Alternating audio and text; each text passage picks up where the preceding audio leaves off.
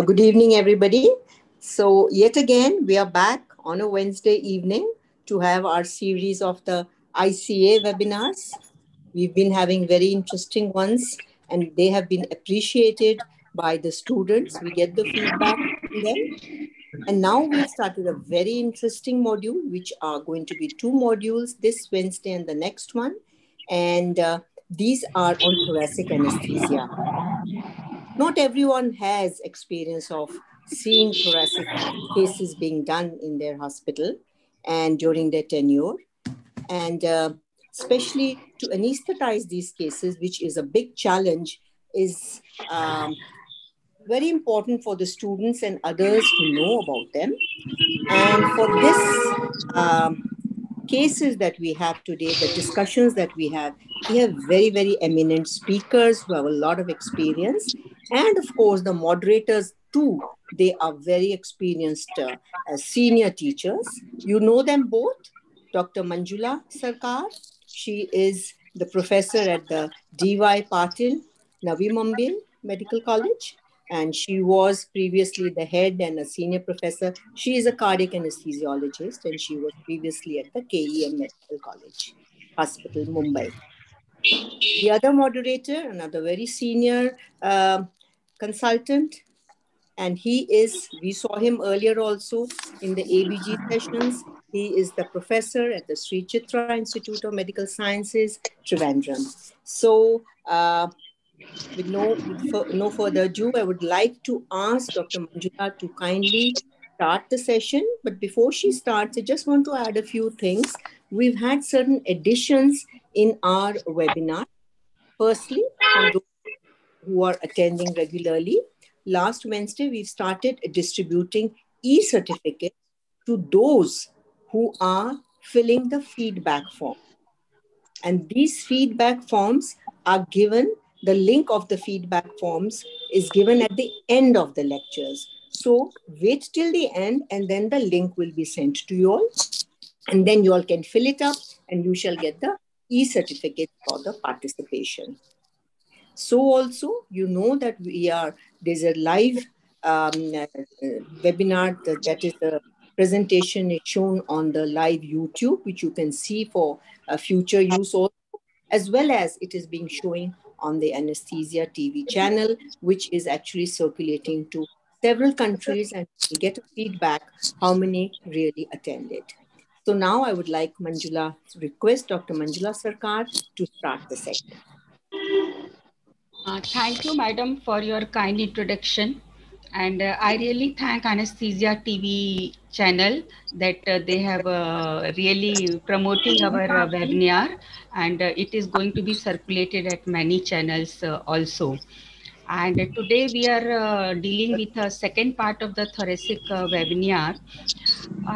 Without delaying, I would like to say in the present era, by keeping it in mind that cosmesis, minimally invasive surgeries are really gaining the popularity. And today's webinar is only for the minimally invasive surgery. We have Dr. Nitin Shetty with us. We have given the difficult most task to him. He's going to tell us about the anesthesia for vets, anesthesia for robotic surgeries, and anesthesia for lung transplant. He is very senior consultant at Gangaram Hospital, and his areas of interest is liver transplant, thoracic anesthesia, and total intravenous anesthesia. He has written many chapters in the book of thoracic anesthesia, and he is very popular amongst the anesthesia fraternity. So I request Dr. Nitin Shetty without delaying to take the screen and please tell us about the advanced thoracic surgeries, anesthesia related problems and how we can improve. Thank you, Dr. Nitin Shetty. Thank you for the kind introduction, ma'am. Good evening, everyone. So I'm going to talk about anesthesia for VATS, robotic surgery, and lung transplant. आवाज क्यों कम आ रहा है इतना? ऐसे सब words मत use करा, मेरे को पसंद नहीं है. Sorry, can you mute those, please? Can you mute your mics, please? Shall I begin? Yeah. So firstly, I'll be talking about, I'll begin with the anesthesia for video-assisted thoracoscopic surgery, that is VATS. Now, before I begin, the one thing I would like to tell all our juniors and everyone who's listening, that the basic principles of thoracic anesthesia, that is which we follow for open thoracotomies with respect to fluid administration, ventilation, and preoperative assessment, they all basic principles remain the same. They do not change.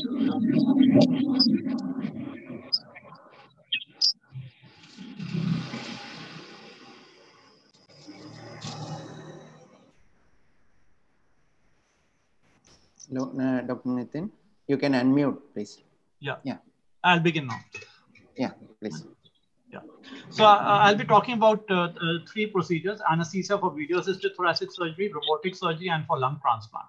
So the one thing which we have to remember is that the basic principles of thoracic anesthesia do not change whether you are doing VATS or robotic. Those basic principles will remain the same. That is with respect to your ventilation, with respect to your preoperative evaluation, your fluid management. Those basic principles are followed even for VATS and robotic surgery also. However, both these procedures have certain unique considerations, which I'll be highlighting. Now, first of all, the indication for video-assisted thoracic surgery. The indications can be divided into diagnostic and therapeutic. The diagnostic indications are mainly doing a pleural biopsy, staging for lung or pleural cancers, or staging for taking biopsies for mediastinal tumors. The therapeutic indications are pleurectomies, your wedge resection, segmentectomies, lobectomies, decortications, mediastinal tumor excisions, thymectomies, esophagectomies, and laparoscopic your VATS sympathectomies, and surgeries for chylothorax. These are the therapeutic indications. Now, it has been clearly shown that the benefit of one of the major benefits of VATS are, firstly, it decreases postoperative pain. As being a minimal invasive surgery, it decreases narcotic requirement, which results in decreased respiratory depression and decreased incidence of pulmonary atelectasis. A large number of studies have shown that in patients who are high risk for anesthesia, the incidence of complications with VATS is less as compared to patients undergoing open surgeries. And VATS has also shown improved outcomes in elderly patients also. Now, the surgical technique of VATS involves giving 2 to 3 small incisions over the chest wall, and through these incisions, ports are inserted. For one port is for introducing your camera, and the other 2 ports are used for introducing your instruments. These could be surgical instruments for dissecting or for introducing your stapling devices. So these we can see that this is the ports for the VATS surgery which have been inserted. One of the main thing in VATS surgery is the surgical window for the surgeon. The surgeon requires a very clear field, and for that your lung collapse should be a very proper lung collapse should be there. If the lung collapse is not proper, the surgical field will be for the surgeon will be hampered, and he cannot do a successful surgery. So a proper lung collapse is very essential for VATS surgery. For that, quite often a lot of surgeons like to do carbon dioxide insufflation. But insufflation of carbon dioxide into the thoracic cavity leads to certain hemodynamic alterations. It has been seen that insufflation of carbon dioxide leads to a rise in intrathoracic pressure, which in turn causes decreases the venous return, leading to a decrease in preload and the cardiac output, and can result in hemodynamic compromise if the patient is the preload is not adequate. And it is essential that during VATS surgery, your intrathoracic pressure should be less than 10 centimeters of water in order to minimize the hemodynamic effects. Now, I'm going to just go through certain important concerns of regarding anesthesia management, which are peculiar to video-assisted thoracic surgery. First of all, patient positioning. Now, mostly for all surgeries which are done through VATS, the position is mostly a lateral position is done. Now, if in lateral position, we have to remember that firstly, the pressure point should be adequately padded. And also, the arms, quite often surgeon for putting the ports and to get a good access, they tend to hyper abduct the arms. And then when you hyper abduct, their chances of brachial plexus injuries increase. So you have to be careful that hyper abduction more than 90 degrees should be avoided. Also, you should be careful in positioning your head also. Too much of hyper extension of the head can be detrimental for the patient and can again cause brachial plexus injury and other nerve injuries can be there. So proper positioning of the head and placing the head on certain on supports is essential. Also, because these surgeries are long duration surgeries, DVT prophylaxis using your compression devices should also always be undertaken. Now, with regards to management of one lung ventilation, the principles remain the same.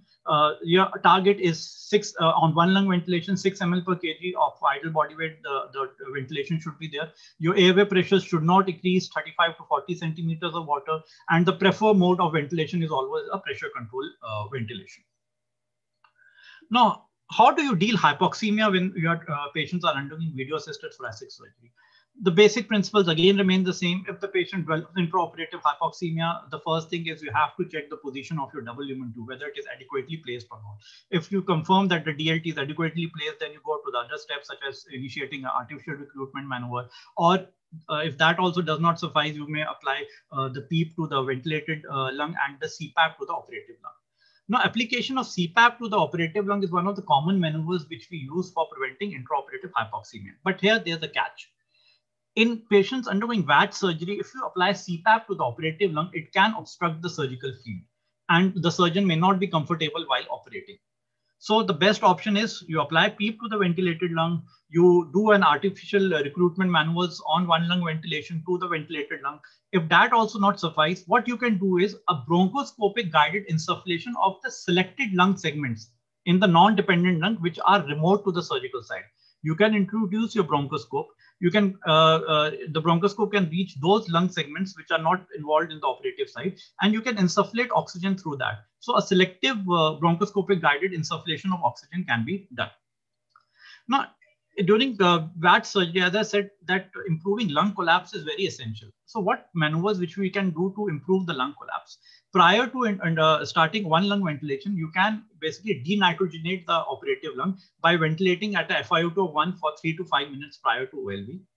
Other techniques which can be involved is that you avoid entrainment of air through the non-ventilated lung. Now you have the DLT port of the non-ventilated lung. So try to keep the port closed, because what happens if the port is open when the during the inspiratory phase, the air is around 130 ml of air per breath goes through the port of the non-ventilated the DLT of the non-ventilated lung, and that can cause insufflation of the non-ventilated lung. So you should ideally close the port at that time.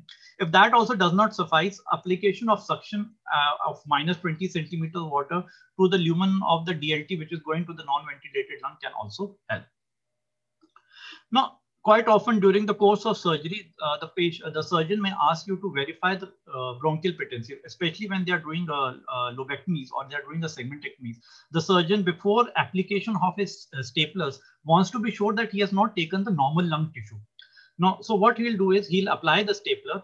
He'll ask you either two things. He'll either ask you to take the patient on two lung and inflate the lung, and he'll see whether the normal lung tissue is inflating or is inflating or not, or it's not.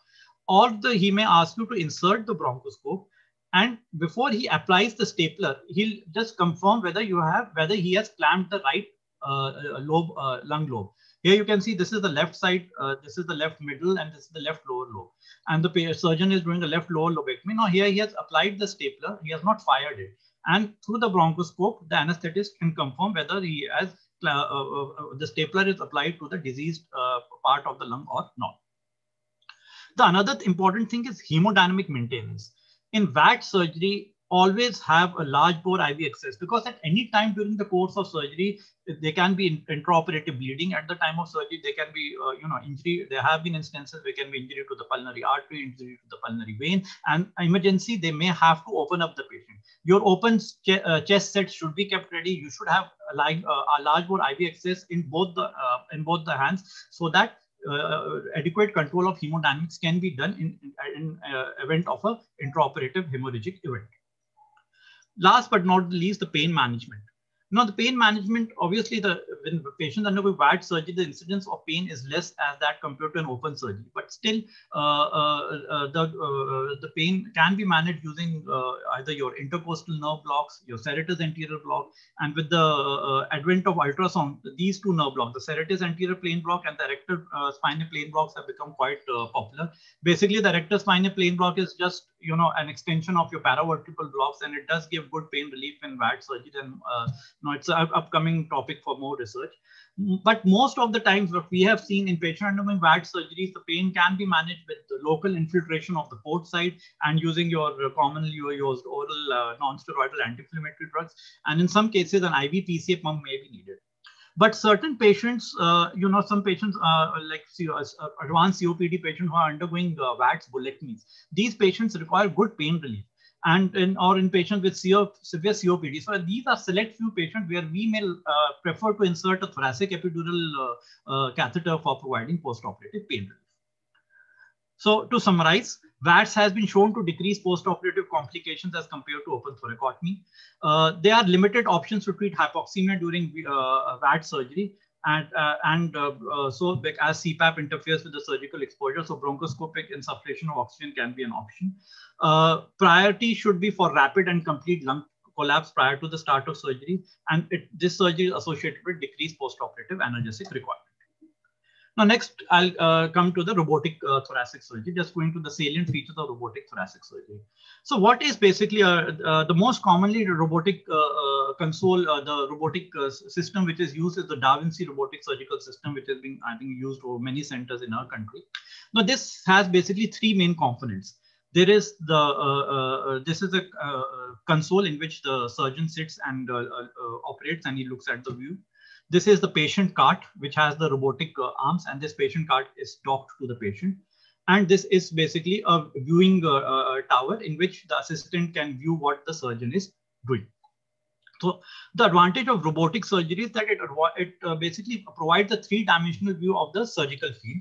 And the robotic arms are basically allows seven ranges of seven directions of movements can be done, which is more than what a human arm can do, and also allows 2 ranges of axial rotation.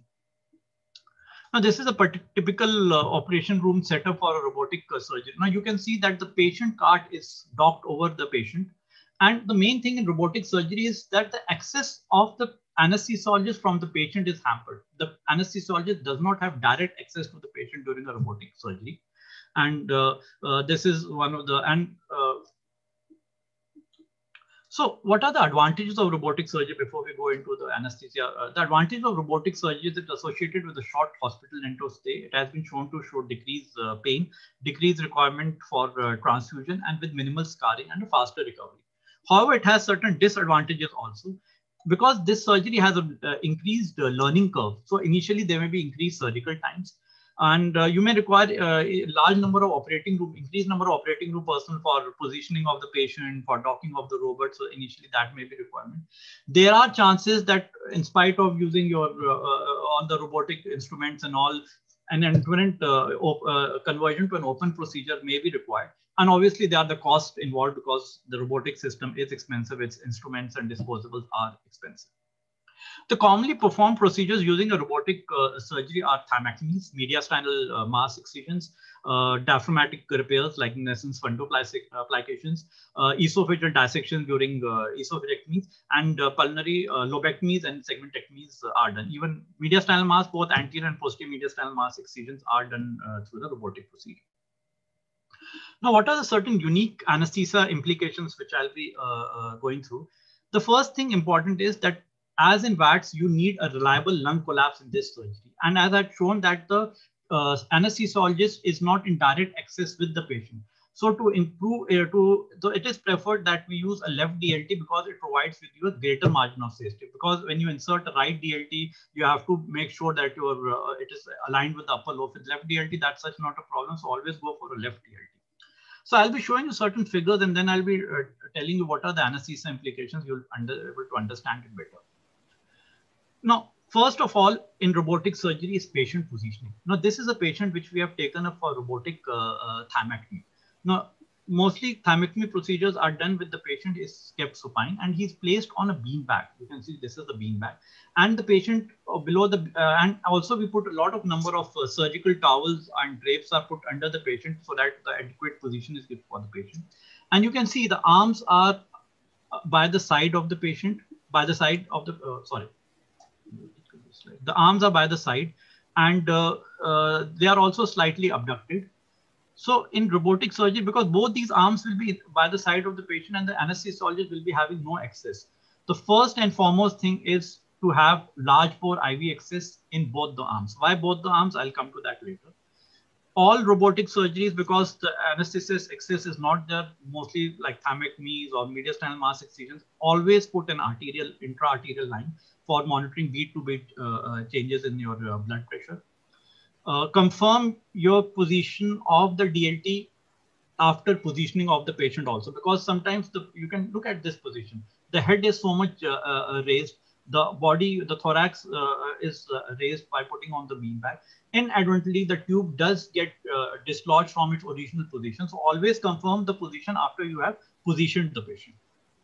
Now, another thing in robotic surgery is that you have to have long lengths of your circuits, long lengths of your IV tubings, because the patient is not under your direct access. Now look, now this patient is now positioned near your anesthesia table.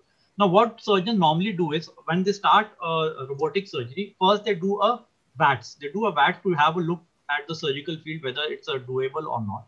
And after they have confirmed that is doable, they put the robotic ports. And after putting the robotic ports, because the Da Vinci, the initial models of the Da Vinci surgical system, you cannot move the patient cart everywhere. So you have to move the patient for the surgery to occur. So what I mean to say is now this patient is now positioned near the anesthesia trolley. Now look, now we have changed the position of the table. Now the head which was near is now positioned towards the window, you can see. Now we have positioned the patient is not rotated 90 degrees away from the axis of the anesthesia. That's why your large length of your anesthesia circuits, large length of your IV tubings is essential, and also putting an intravenous intra-arterial catheter is important. Another thing important during this surgery is that during the course of this surgery, there can be inadvertent injury to the large vessels.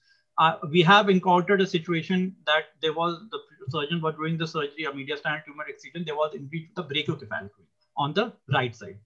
And during those initial days, I think I remember I put the intravenous line on the right side only. I had no access on the left side. I had 2 intravenous access on the right side, none on the left side. Now the surgeon told me he has injured the brachiocephalic vein.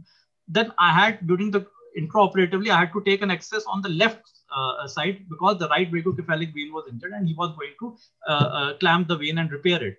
So always remember, for robotic, for VAT surgery, always have intravenous access on both the arms, and there should be a large bore access with running fluids.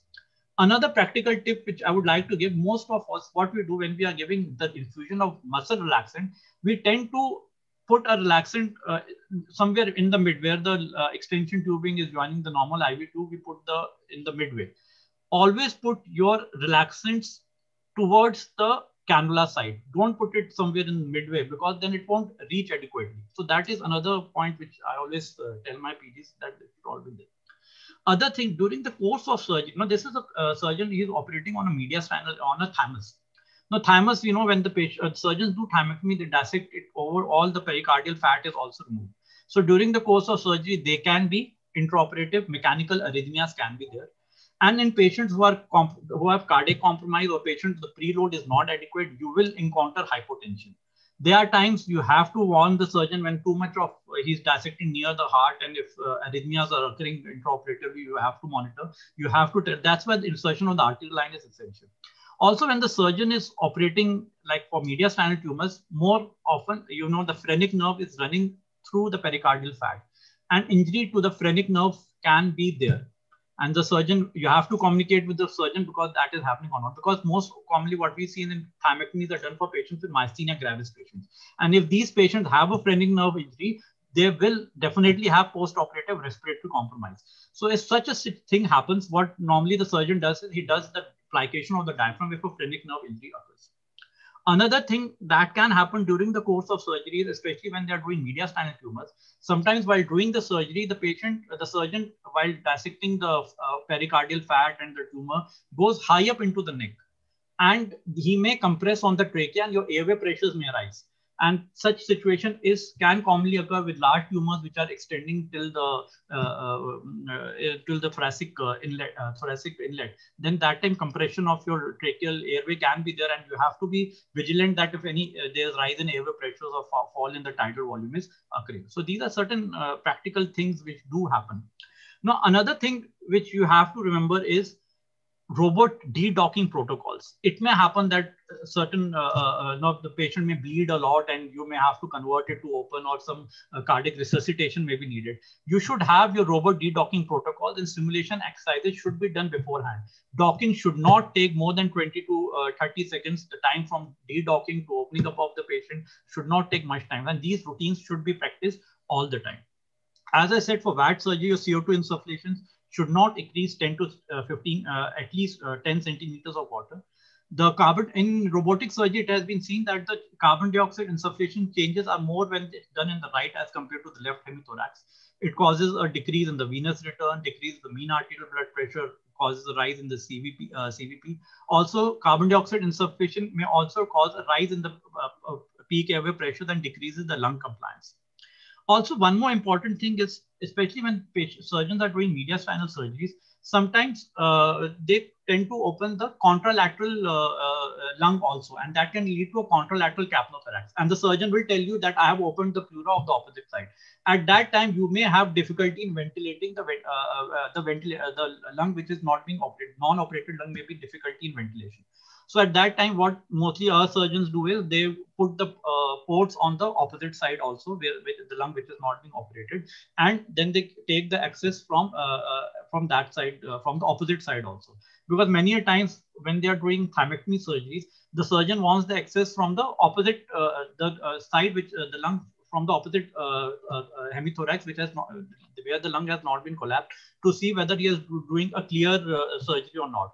So that thing should also be kept in mind, that the surgeon may put his ports on the opposite side also, and that time you may have to alter your ventilation accordingly. Because number of times the surgeon will ask you to give apnea for a brief duration of time so that he can dissect the tumor properly. So these were certain, now this is a patient being positioned for a robotic esophagectomy. For robotic or for VATS esophageectomy, the typical position of the patient is that he's kept in a slightly semi-prone position, and mostly the ports are put a bit posteriorly for dissecting the esophagus. The anesthesia concerns will remain the same: large bore IV access, intra-arterial monitoring. So for all robotic surgeries, that is very essential. To summarize, management of robotic thoracic surgical patients requires knowledge of minimal invasive surgical techniques and familiarity with the robot. Left-sided DLT should be an option for one lung ventilation. Patient positioning and prevention of complications such as nerve or crush injuries is essential. It is important to recognize any hemodynamic effects during CO2 insufflation, and there is potential for conversion to open thoracotomy. Last, coming to anesthesia for lung transplant. So I'll be just running through salient features of lung transplant. And before I begin, obviously, I must confess that I myself have not witnessed any lung transplant. So whatever I'm telling you is what also I've learned from the books. So the lung transplant can be either a lobar transplant, where you just transplant a lobe, or a single lung transplant, a double lung, or a heart lung transplant. Most centers over the world do a double lung transplant, and it has been shown that the median survival rate after lung transplant is approximately 6 years. The chief indications for lung transplant are patients with severe chronic obstructive pulmonary disease and respiratory failure, patients with interstitial lung disease, bronchiectasis. These are the main three indications, and also other indications being idiopathic pulmonary artery hypertension and connective tissue disorders. The chief indications worldwide are the major four are COPD, cystic fibrosis, interstitial lung disease, and patients with pulmonary hypertension. There are certain contraindications to lung transplant. The absolute contraindication being recent history of malignancy, patient with bleeding diastasis, or patient having any acute medical instability like sepsis or myocardial infarction, and BMI greater than 35. Relative contraindications being class 1 obesity, age greater than 65 years of age, patients with severe malnutrition or osteoporosis. So before coming to the management of recipient, most of for a double lung transplant or a single lung transplant, it's a cadaveric donation. The cadaveric donation can be a brain dead donor, or it can be a beating heart donor. So your management of donor is also very essential. You should make sure that your donor should be, the hemodynamic management should be such that the mean arterial pressure should be greater than 70, heart rate around 60 to 120 beats per minute with a CVP of 6 to 10. Diuretics should be used judiciously so to avoid any fluid accumulation into the lung. You don't want an overloaded lung with fluids for your transplantation. Ventilate the donor lung with using pressure control ventilation with this, following the same principles, tidal volume of 6 to 8 ml per kg with the adequate PEEP and preventing any rise in PK where pressure greater than 30. Adequate toileting, bronchopulmonary toileting should be done to clear any secretion, and also maintain normothermia, correct any electrolyte imbalances, and appropriate antibiotics to be given. Now, once the lung is harvested, it is perfused with a preservative solution. The most commonly used preservative solution for in lung transplant is Perfadex. This Perfadex is a low potassium dextran containing solution, and which is infused at a temperature of 4 to 8 degrees centigrade. The inflow is through the pulmonary artery and the outflow is through the left atrium. Now, there is of late some higher centers, especially, have developed a technique known as ex-vivo lung perfusion. This technique is used for marginal organs which are marginal and which you want to use these organs for transplant. And for improving the quality of marginal organs, they use a technique called as ex-vivo lung perfusion. Herein, the lung is put in a special shell. And in that shell, you basically put your infuse your preservative solution, and along with that, the lung is ventilated using an anesthesia ventilator with a low tidal volume, and till the time you can improve the quality of this graft. Now, preoperative assessment for a lung transplant recipient. In addition to the routine preoperative assessment, it is important to know what is the underlying etiology for which a lung transplant, whether it's an obstructive etiology, whether it's a restricted lung disease, or whether it's a suppurative pathology like cystic fibrosis.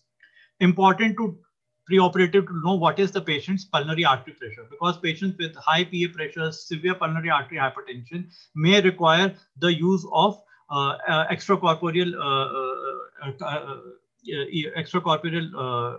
cardiac life support may be required prior to starting the transplant itself.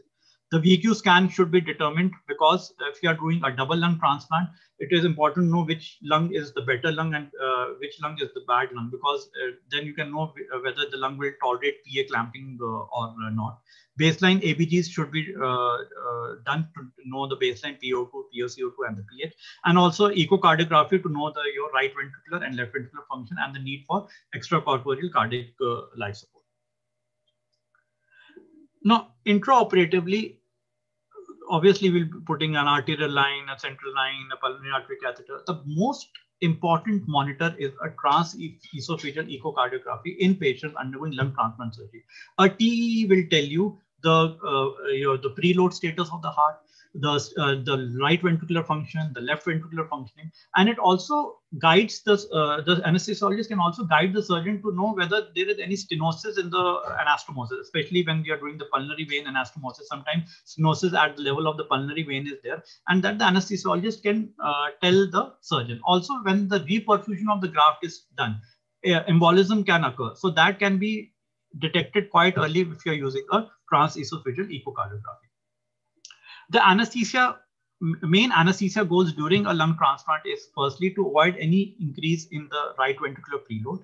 It is important to maintain RV perfusion by avoiding systemic hypotension and any increase in the right ventricular and diastolic pressure. Always maintain a sinus rhythm and positive chronotropy. RV contractility can be augmented using inotropes if and when necessary. Avoid any increase in pulmonary vascular resistance. So you have to avoid hypoxemia, hypercapnia, and acidemia. These should be avoided at all costs. Also, what happens is sometimes during the course of surgery, the patient may, post induction of anesthesia, patient may develop severe hemodynamic compromise, or patient may have a severe increase in the pulmonary artery pressures. So you should be ready with your ECLS, like your veno-veno bypass or veno-arterial bypass should be ready at hand, because you may require to use it at any time. Now, there are anesthesia goals specific to the etiology for which the patient is being operated.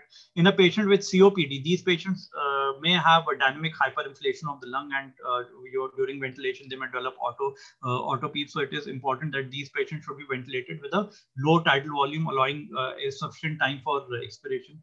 Patients with cystic fibrosis tend to have thick tenacious secretion, so regular pulmonary toileting may be required for removal of the secretions. Patients with interstitial lung disease may require high ventilatory pressures. So, in these patients, pressure controlled ventilation is needed.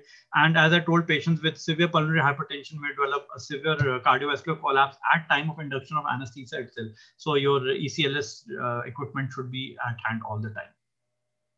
So most commonly what's seen intraoperatively is RV dysfunction. So how do we manage RV dysfunction intraoperatively?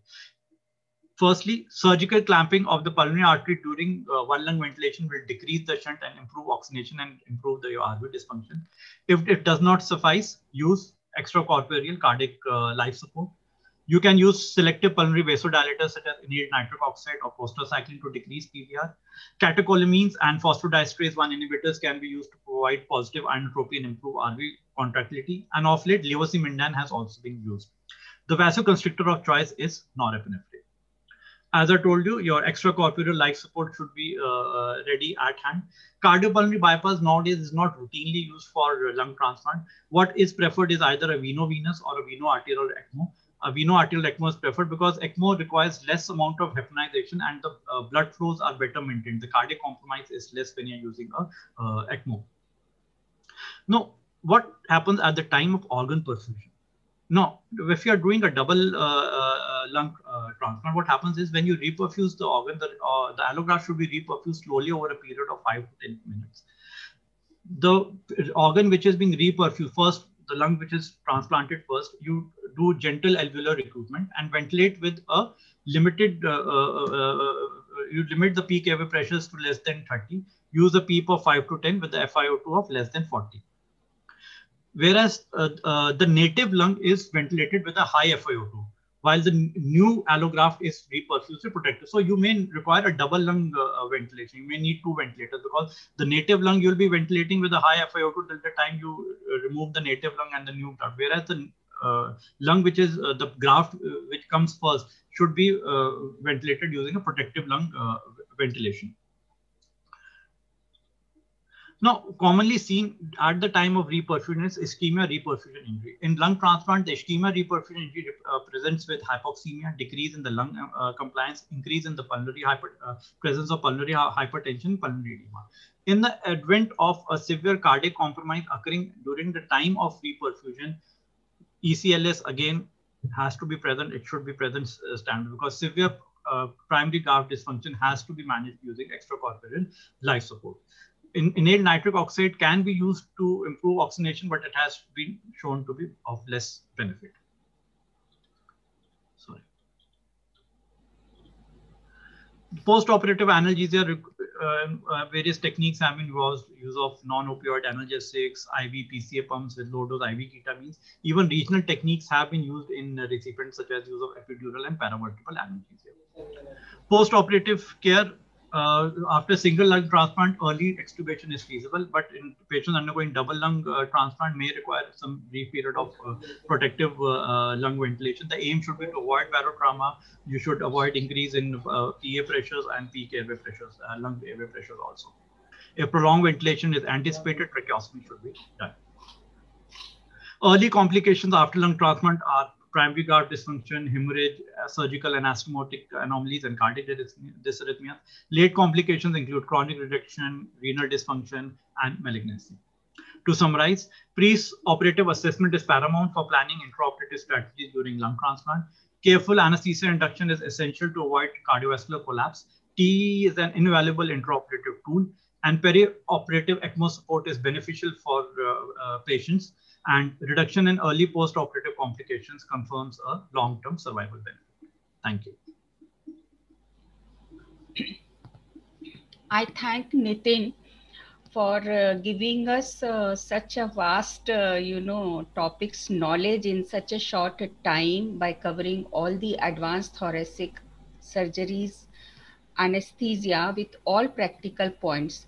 Really, it's amazing that you have covered such a vast topic in such a short time. Question answer session will be after all the talks. So I request now second speaker to share the screen. She is Dr. Shikha. She is also senior consultant at Gangaram Hospital. Her special interest is also thoracic anesthesia. She is also author of the book and edited book of clinical thoracic anesthesia. She has many national and international publications in her credit, and she is going to tell us about anesthesia for advanced endobronchial procedures.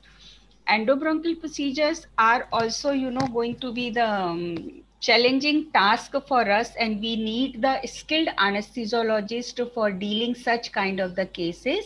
So I request Shikha to share the screen, and please go ahead. Dr. Shikha.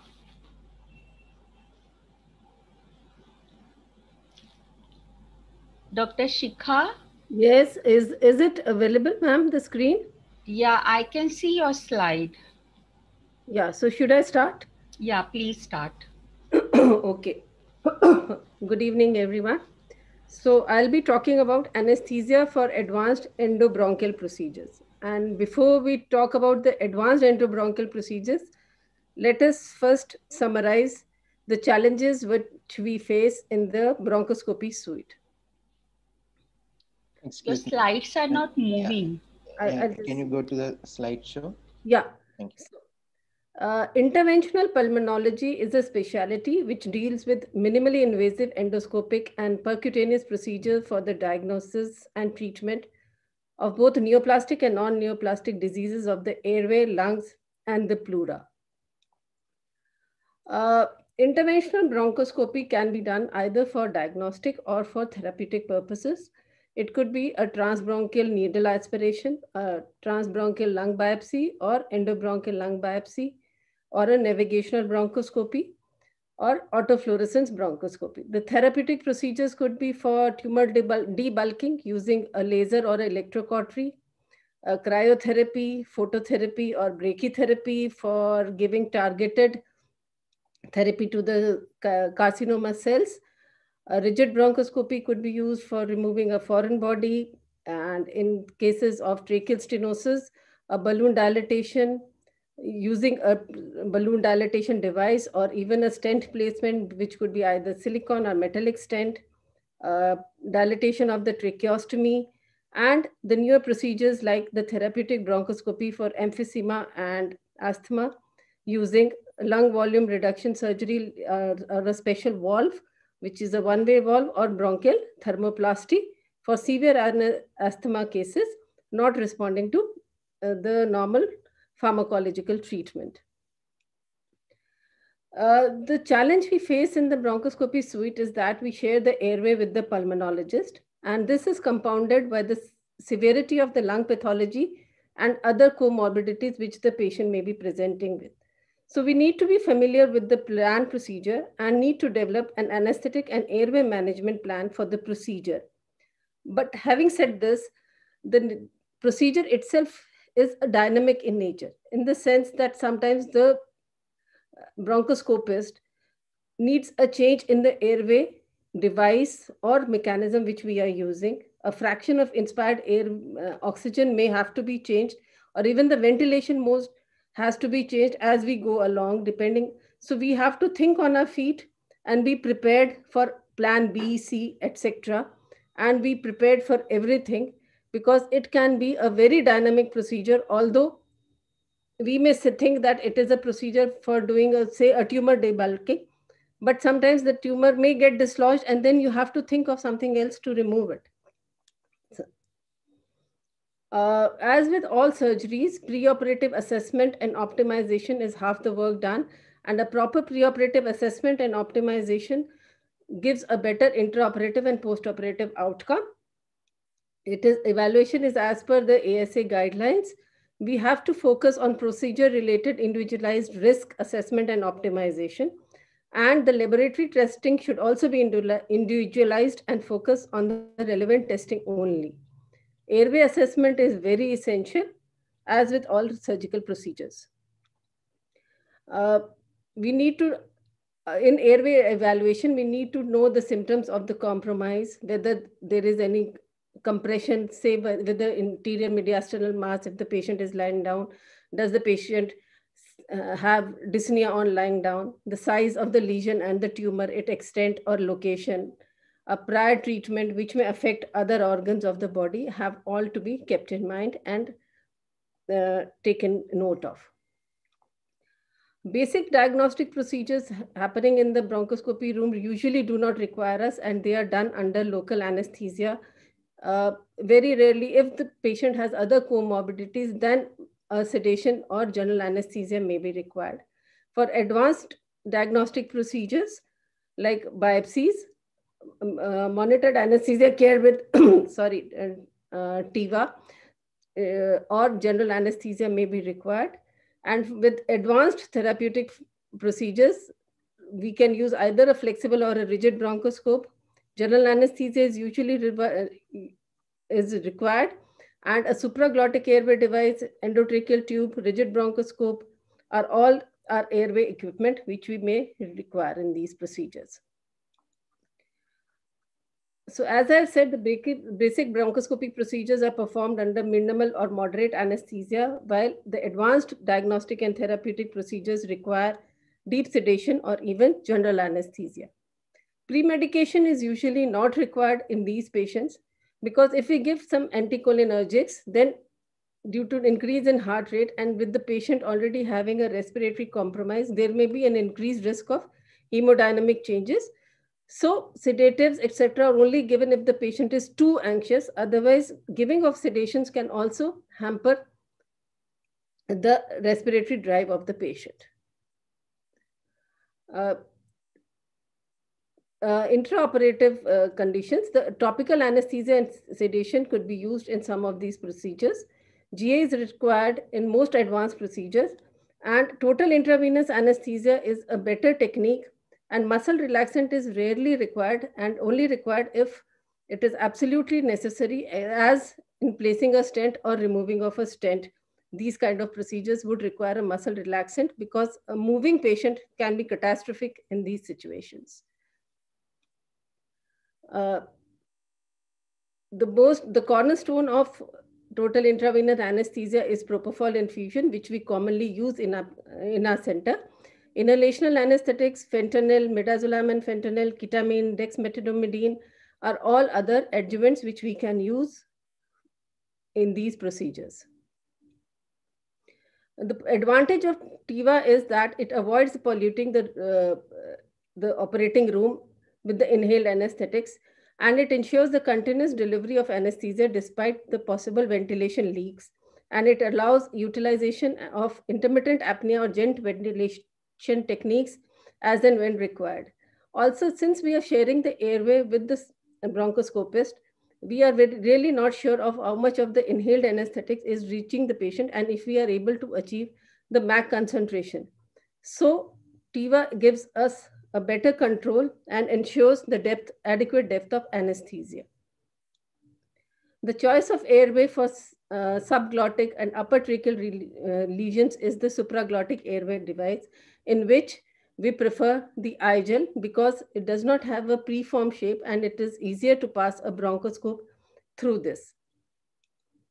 For lower tracheal and bronchial lesions or defects, we should, if we are planning to intubate the patient, we should use a tube as large as possible to allow room for the bronchoscope and also a simultaneous ventilation.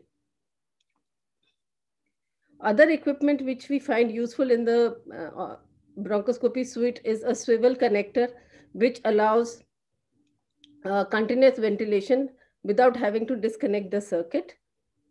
Ventilating rigid bronchoscope, intermittent apnea, and jet ventilation are other modalities of ventilation which become handy in the bronchoscopy suite. Use of muscle relaxant is really not preferred and has very specific indications.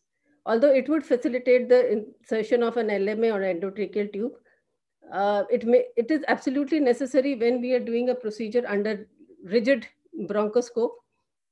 It improves the overall lung compliance by eliminating the chest wall component, and it provides a motionless patient, which is advantageous when unexpected movement of patients can result in grave consequences. The often neglected point in bronchoscopy surgery is fluid management. And it is wise to restrict all administered fluid to minimum, because many patients present with a limited lung reserve, and pulmonary congestion may aggravate this condition. The patient may have a right heart failure due to a pre-existing cor pulmonale, and therefore we need to be very miserly on the fluid we give to the patient. Most of the procedures are carried out by administering 100% of FiO2, but it is usually necessary to maintain it at the lowest tolerable level, especially when we are using lasers, as they can cause airway fire. And then we have to take the FiO2 to less than 40%. So if the patients cannot tolerate the lower levels of oxygen, then it may become necessary to defer the treatment temporarily, or to ventilate at higher oxygen concentrations, or use apnea or even jet ventilation techniques if feasible. There is no evidence for any real advantage for the use of steroids in bronchoscopic surgery, but airway edema is caused because of the use of flexible bronchoscope, which is taken in and out of the airway several times. A rigid bronchoscope, by its very nature and robustness, may cause swelling at the vocal cords, and extensive tracheobronchial tissue trauma can be caused by prolonged procedures. So even if there is no real advantage, we usually prefer to give steroids in all these patients. Coming to the anesthesia technique for advanced bronchoscopic procedures, the advanced bronchoscopy procedures are usually carried out under general anesthesia, with using either a supraglottic airway device, an endotracheal tube, or using a rigid bronchoscopy with ventilation by the side of the rigid bronchoscope. The anesthesia is maintained using total intravenous anesthesia. And when we are giving a total intravenous anesthesia, we need to remember that the integrity of the IV access is very important, because our anesthesia is only through the IV line, since we cannot rely on the inhaled gases.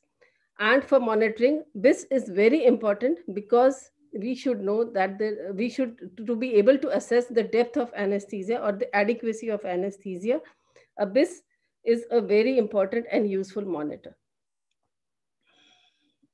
Coming to specific anesthesia consideration for specific procedures, for endobronchial ultrasound guided transbronchial needle aspiration, this is usually carried out using a flexible bronchoscope. This can be done under moderate sedation, but usually done under total intravenous anesthesia.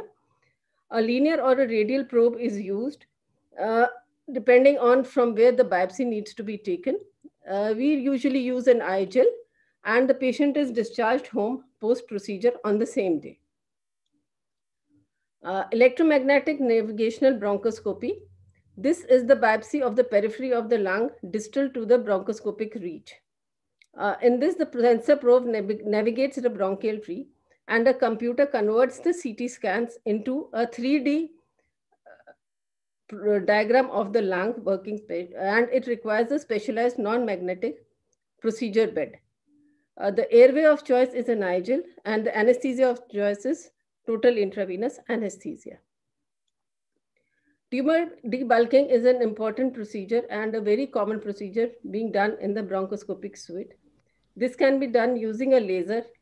Short wavelength laser of the laser coagulates, while the longer wavelength resects by evaporation. Nd:YAG laser is commonly used. We use a flexible bronchoscope, but it can be done using a rigid bronchoscope also. There is also carbon dioxide laser, but it is very cumbersome, has a big machine, and it is used only for above carina or around the larynx, but we do not use it. The risk with this is the risk of airway fire. The FiO2 has to be less than 40%. And if you think of intubating the patient, then these require a specialized endotracheal tube which have a covering to which are not affected by the laser. So to get the FiO2 of less than 40%, sometimes we use air as the gas to ventilate these patients after initial ventilation with 100% oxygen. And the airway of choice would again be the I-gel. Endobronchial electrocautery, it coagulates, or the incision depends upon the ampere and the voltage. The risk with this is that it interferes with the pacemakers or the implantable defibrillation devices, which the patients may already be having. The airway and the anesthesia technique is the same: I-gel, flexible bronchoscope, and TIVA. Argon plasma cautery, it has less depth of penetration and it is useful for superficial lesions, just like something like when there is a granulation tissue, then argon plasma cautery is used. And the advantage is that it can be used near stents and it can be used for lesions which are a bit far off. The risks are the same, like in electromagnetic interference, air embolism. It is again by using the flexible bronchoscope, passing through the I-gel, and TIVA. Delayed resection techniques, these are usually palliative techniques using cryotherapy, which has a freezing or a thawing cycle using liquid nitrogen these days instead of nitrous oxide. It can be used even to take biopsies or to remove small tissues areas. The principle of this is that it freezes tissues which are high in oxygen, so it will not act on tissues, say cartilages, which have high in water content, and it will not freeze tissues such as cartilages which have low water content. Brachytherapy and photodynamic therapy using porphymer sodium are other resection techniques, but these are usually palliative techniques.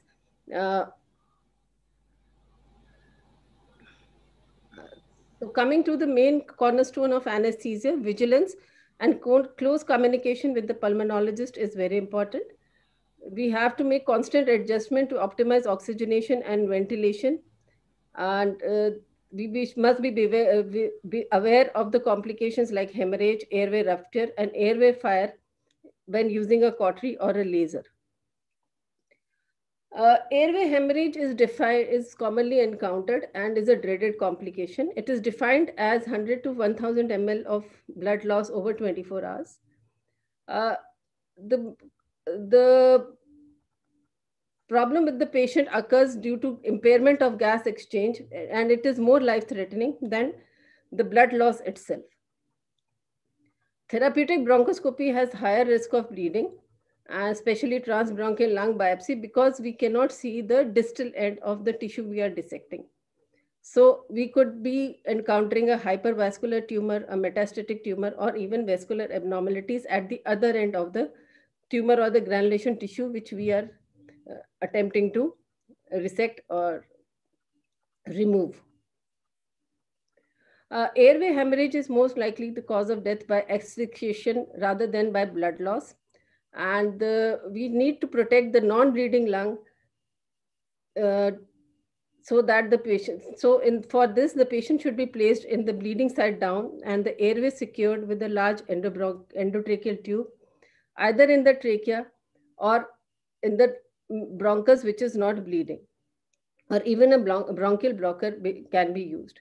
We do not use a double lumen tube routinely because then we can, due to the small lumen of the double lumen tube, we cannot pass the therapeutic bronchoscope through it.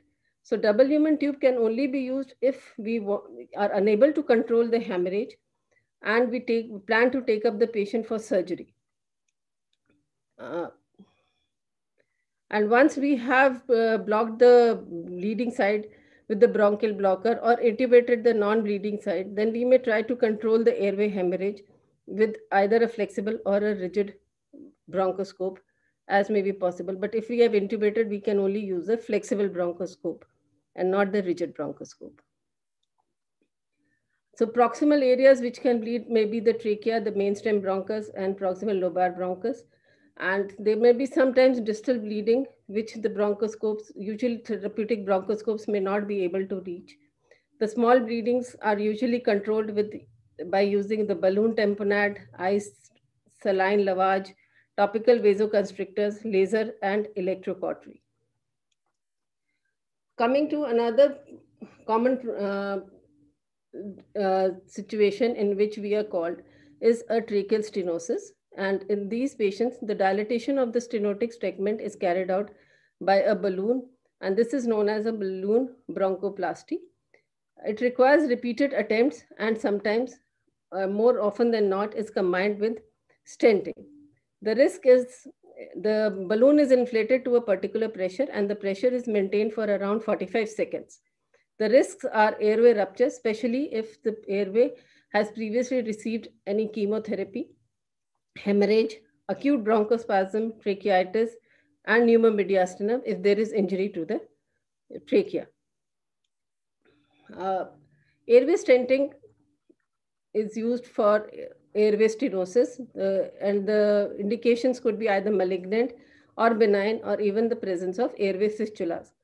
Malignant could be primary lung cancer, thyroid cancer, esophageal cancers, benign post-intubation, post-tracheostomy, post-lung transplant, tuberculosis, granulomatosis, and benign or malignant fistulas, and in the cases of tracheomalacia. Airway stents are usually used in combination with balloon dilatation, electrocautery, argon plasma coagulation if there is a granulation tissue which is causing the stenosis. Silicone stents are commonly used because they are firm, flexible, and they can be modified by cutting a part to customize the anatomy. They have ease of placement, adjustment, and removal. They have low rate of trauma and perforation. The design of the tube is such that it prevents the tumor growth into it. It is easier to remove and is safe. Metal stents, however, have a tendency of granuloma growth into the stents, and they are usually used for malignant or palliative situations using a flexible bronchoscope. The disadvantage of silicone stent is that since it is smooth, the stent is smooth, although it has these buttons which get into the tissue, but still there is a higher rate of stent migration. And due to it having no holes, it blocks the normal bronchial wall mucociliary function.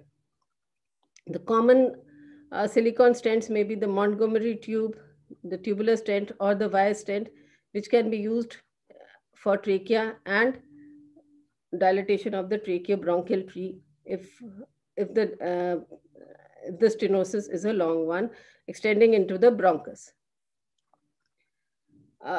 Self-expanding metal stent is used usually in cases which are malignant and which are not amenable to surgery. They are compacted into the introducer. General anesthesia using a flexible bronchoscopy is used. Rigid bronchoscopy can also be used, and it is easier to position with the rigid bronchoscope.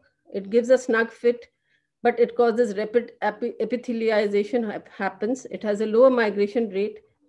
Adjustment and removal is very difficult. So if you inflate it at a wrong place, then it would be very difficult to reposition it, and it has a very high rate of trauma. Flexible bronchoscope with supraglottic airway device or large bore endotracheal tube can be used. Rigid bronchoscopy using jet ventilation or ventilation through bronchoscope are the airway management techniques which we can use for stents. In presence of fistula and airway dehiscence, it is important to maintain spontaneous ventilation because otherwise, if we give positive pressure ventilation, then the air may egress either into the mediastinum or if it is a tracheoesophageal fistula, into the stomach. So spontaneous ventilation is maintained using dexmedetomidine, inhalational anesthetics, and even local spray as we go along. The newer devices for which are very exciting are lung volume reduction valves. These valves are indicated in emphysema, alveolar pleural fistula, and bronchopleural fistula. These are one-way valves, and This can be placed in the segmental or subsegmental bronchi. They allow passive exhalation and secretion clearance, and they prevent, and since they are one-way valves, they prevent air to preferentially go into these emphysematous areas. So the placement of this improves the cardiac and diaphragm function, and it helps in the recruitment of the compressed alveoli. General anesthesia with endotracheal tube is preferred. Since most of these patients have respiratory distress, anesthesia may be induced in a recumbent position, and ventilation setting may require a longer exhalation time. Coming to bronchial thermoplasty, this is a new technique, a new treatment modality, which is used for asthmatic patients who do not respond to normal pharmacological treatment. This is carried out in 2 sessions, 3 weeks apart. First session is involving both lower lobes, and the second session is both upper lobes of both the lungs. It applies a radio frequency energy to the airway wall, generating a temperature of 65 degrees centigrade. This reduces the smooth muscle mass, but avoids tissue destruction and searing. And with this, what happens is the capillaries, the nerve endings, the mucosa, they all regenerate, but the smooth muscle cannot regenerate and is replaced by fibrous tissue. And so the narrowing of the airway due to any stimulus does not happen, and thereby the patient may have an improvement in his asthma status. So to summarize, the bronchoscopic surgery is evolving. The anesthesiologists need to stay up to date with the new procedures as we share the airway with the pulmonologist. Flexibility is needed to tailor and modify old anesthesia techniques and develop new ones to meet the new needs. And effective communication and teamwork is essential for successful management of these challenging cases. Thank you. Thank you, Shikha, for telling us about the anesthesia for endobronchial procedures. The question answer will be at the end. In the era of modernization, life-threatening chest injuries are the common and leading cause of morbidity and mortality. To give anesthesia for such kind of the patients is a real challenge for all of us. We know that. For this topic, I invite Dr. Urvi Desai. She's the youngest speaker of the day from the glamorous city of Mumbai. And I'm sure that she's going to tell us nicely about this topic. Dr. Urvi, you can share your screen.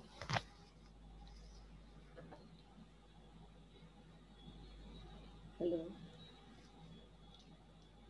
Yes, Urvi. Yeah, okay. Good evening, everyone. I think the first 2 lectures were really advanced and nicely said. My lecture is a little basic. I'm Dr. Urvi Desai, Associate Professor from Sion Hospital. My special interest is in difficult airway. You have to go ahead with your lecture.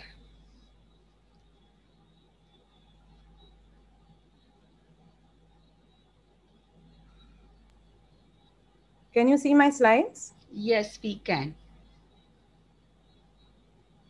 Can I go ahead? Are we seeing the slides? Yes, we fine. can. You can go ahead. Okay, thank you. So chest trauma, we know that there are 2, it's either blunt or penetrating injuries causing chest trauma. Blunt trauma, usually what we see in our institute are mainly because of road traffic accidents, motor vehicular accidents, blast injuries, and fall from height. And penetrating trauma to the chest are mainly from gunshots and stabs. The interesting point is that our thorax is semi-rigid and it's kind of protective. It protects all our vital organs, our heart, our lungs, our great vessels. And even though chest trauma is responsible for 25 to 50% of mortality of all traumatic deaths, the main treatment or management is usually conservative. All it requires is an ICD insertion and oxygen therapy.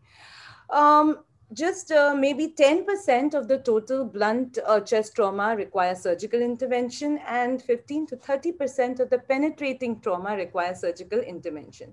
So what's the main thing here is that our primary and secondary survey, the time when the patient enters the emergency department, the ATLS guidelines tells us the A, B, C, D, E needs to be started immediately, because that's the crux. That is what is going to save our patient. That is what is going to, decrease the mortality, because in our primary survey and in our resuscitation of the vital functions, are we going to find out the 6 life-threatening injuries which are there with chest trauma. They are the airway obstruction, tension pneumothorax, open pneumothorax, massive hemothorax, flail chest, and cardiac tamponade. Now, when the patient comes to our emergency department, for various reasons, he could be obtunded, his airway could be obstructed because of vomitus, blood, edema, and we have to take charge and take control and put in a tube. Right? So airway obstruction is one thing that we need to sort out immediately. Second thing that we need to sort out and look for is tension pneumothorax. So when the patient is wheeled into the emergency area, the entire team starts working. There's somebody putting the oxygen, the vitals are being taken, the monitors are being attached. We have to immediately do an X-ray chest, do a fast as far as possible, start the fluid, start the inotropes. And when we see that on the X-ray chest, there is a tension pneumothorax, it becomes pertinent to immediately treat that patient, because it's going to lead to cardiac arrest. We need to put in a chest tube immediately in the 5th intercostal space, just anterior to the mid-axillary line. If we don't have a chest tube ready, if the surgeon is doing something else, okay, we go ahead with the needle decompression that is in the 2nd intercostal space, the mid-clavicular line. Many times the patient do come in with a large defect in the chest, and they may have an open pneumothorax, that is a sucking kind of a wound. Now, this also behaves like a tension pneumothorax. We need to address it immediately. We put an occlusive dressing, which is closed on 3 sides but open on the other. I'm sorry. Sure, what is happening, Beta? Okay. Now, as we go ahead, as we stabilize a patient, we look into, we start doing the secondary survey. In the secondary survey, when the patient is stable, we can send the patient for CT scan and look out for potential life threats. Now, what are the potential life threats? A simple pneumothorax, a simple hemothorax. Sometimes what happens, the patient's GCS is very poor and we immediately intubate the patient, but we have missed out on a simple pneumothorax, which can become a tension pneumothorax. Cardiac contusion, lung contusion, aortic disruptions, tracheobronchial injuries, diaphragmatic and esophageal rupture. What we can understand is that the thoracic trauma is not static. It is dynamic. It's continuously changing. A patient may be wheeled in, maybe having vitals which are normal, maybe having a GCS which are normal, but in 2-3 minutes, we may be seeing, oh my God, the patient has arrested. So there is a need for continuous assessment and reassessment. Physiologically, in chest trauma, there is disruption of either respiration or circulation. So what happens is, in the respiration, the respiratory mechanics are usually affected with the thoracic cage deformity. In rib fractures, there is direct injury to the lung, there is contusions, there's VQ mismatch, there's shunting, and hypoxia. Hypoxia is the most serious consequence of chest injury, and we have to, at all times, prevent it and correct it. Another disruption which is happening in chest trauma is circulation. There's an obstructive kind of circulation happening in cardiac tamponade and in tension pneumothorax. And many times when there is direct injury to the heart and to the vessels, there may be a hemorrhaging shock. Okay, this is my hospital. You can see this is the entry to my gate over here. And when you enter the right is my 14-bedded ICU. Okay, and as we see that there is a receiving area, the patient is in the trolley, we receive here. This is my team working, trying to stabilize, sending labs, attaching monitors, oxygen, trying to do a perfect primary survey. So we pick up the life-threatening injuries. And then when the patient is slightly stable, or when we have decided, no, this patient can go for CT, or this patient needs to go to ICU for further management, or this patient needs to be wheeled into the OT directly. So in my hospital, in the last 1 year, we had 1,500 trauma admissions. We had chest trauma around 100. The maximum number of cases were due to the road traffic accident, and they were blunt chest injury and fall from height. If you see the maximum number of blunt chest injury, there was rib fractures causing hemothorax, pneumothorax, and then a lesser and lesser flail chest, lung contusions, tracheobronchial injuries, etc. Penetrating injuries were very few. It may be because of COVID effect, because in the last 6 months, the admissions have dropped down. And mind you, in June, July, and August, the admissions were just 50, 60 rather than 180 to 200 per month. Penetrating injuries are, it's very easy to stab somebody in the neck. It's very easy to stab somebody in the abdomen, but it's very difficult to stab someone in the, on the chest wall. So we don't get that many anterior penetrating chest injuries. Gunshots, I must say that patients usually succumb at the scene itself. So I personally haven't seen any gunshots in the chest coming to a hospital alive. There may be gunshots to the head, self-inflicted, but gunshots to the chest are rare. This study was done by Stefan Heber in Germany, and it was a very large study of 22,000 patients. And what he concluded was that mortality was maximum when patients came with bilateral lung contusion, bilateral flail chest, by a major thoracic vessel injury, and direct injury to the heart. Obviously, the mortality was further increasing with age, hypotension, and blood transfusion, and the rib and the chest wall injuries did not cause that much mortality. He also, if you see, when we look at audit, it is similar to my audit in the ICU, where there were maximum number of rib fractures, pneumothorax, hemothorax, and lung contusions. So as an anesthesiologist, what is our role? Our role, we play a very important role as a team member in the emergency department. Actually, we can even be the leader in the emergency department. We have a very crucial role to perform in the primary survey and resuscitation, following the ABCDE guidelines of the ATLS, because it is that moment or that time that we can save the patient and catch the life-threatening injury and go ahead with the decision of surgery or conservative management. We are extremely skilled in our airway, and our role comes in securing the airway and ventilatory management. I think ICD insertions we can learn easily, not a big deal. We are there to optimize the patient, to stabilize, and also make a decision that now is the time to take the patient in the operation theater. We are providers of anesthesia for chest injury surgery in the operation theater, pain management, and post-op care. I have 1 or 2 cases which we can discuss. This was a gentleman who came with a fall on the aluminum rod.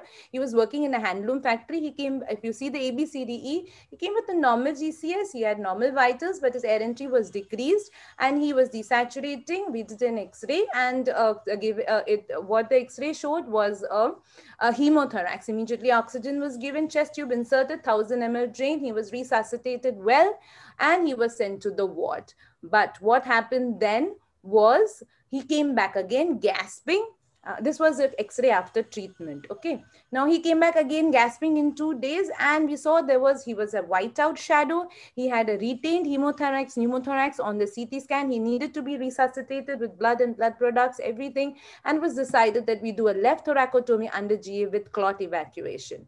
Anesthetic goes, if you see, he has a very difficult airway. We had to perform an awake fiber optic. He had deranged coagulopathy. We could not put in an epidural. We took a central venous line. He was stable patient, so we did a routine induction, and he was all well post-op. Now, the intercostal nerve block was given to him and fentanyl patch. We could not extubate him because the lung had not opened well intraoperatively, but extubated after 24 hours. So massive hemothorax. When do we wheel in a patient? When it is draining, when the chest tube is draining more than 1,500 ml in 24 hours or more than 200 ml per hour for about 4 hours. That is the time we need to wheel in the patient. He may be very hemodynamically unstable. We have to go slow in our anesthesia drugs. We have to give it very in a titrated manner, and sometimes we may have to isolate the lung isolation of the patient may be required immediately to prevent the contamination of the other lung, which can be given either by double lumen,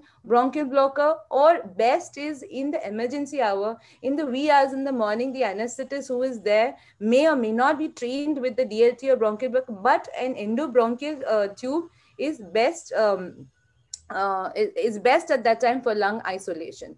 Now, the massive hemothorax may be caused because of lung laceration, intercostal injury, and maybe great vessel injury or cardiac chamber injury. Therefore, the patient has to be wheeled in and done a thoracotomy to check out whether any of these things are there and to control the bleeding immediately. Sometimes what happens, by the time you're preparing this patient in the OT, the patient exsanguinates right there, and we may witness a cardiac arrest. What do we do at that time? Then there is something called as an emergency thoracotomy. What is that? That without taking the patient in the OT, right there in the emergency department, the surgeon decides to snip and cut the thorax bilaterally open. And this is usually done to control the hemorrhage, to give an internal cardiac massage, to release the pericardial tamponade, and directly cross clamp the descending thoracic aorta to stop the bleeding. Obviously, the survival rate is quite poor, maybe 5%, but if you see the Western literature, their survival rate is from 50 to 60 to 70%. So they are going ahead with this. The next case I want to discuss is this young transgender who came in, as you can see, with a screwdriver driven right into the center of the heart. He was little upturned. His GCS was poor. His pulsations were weak. His BP was not palpable. His BP was low.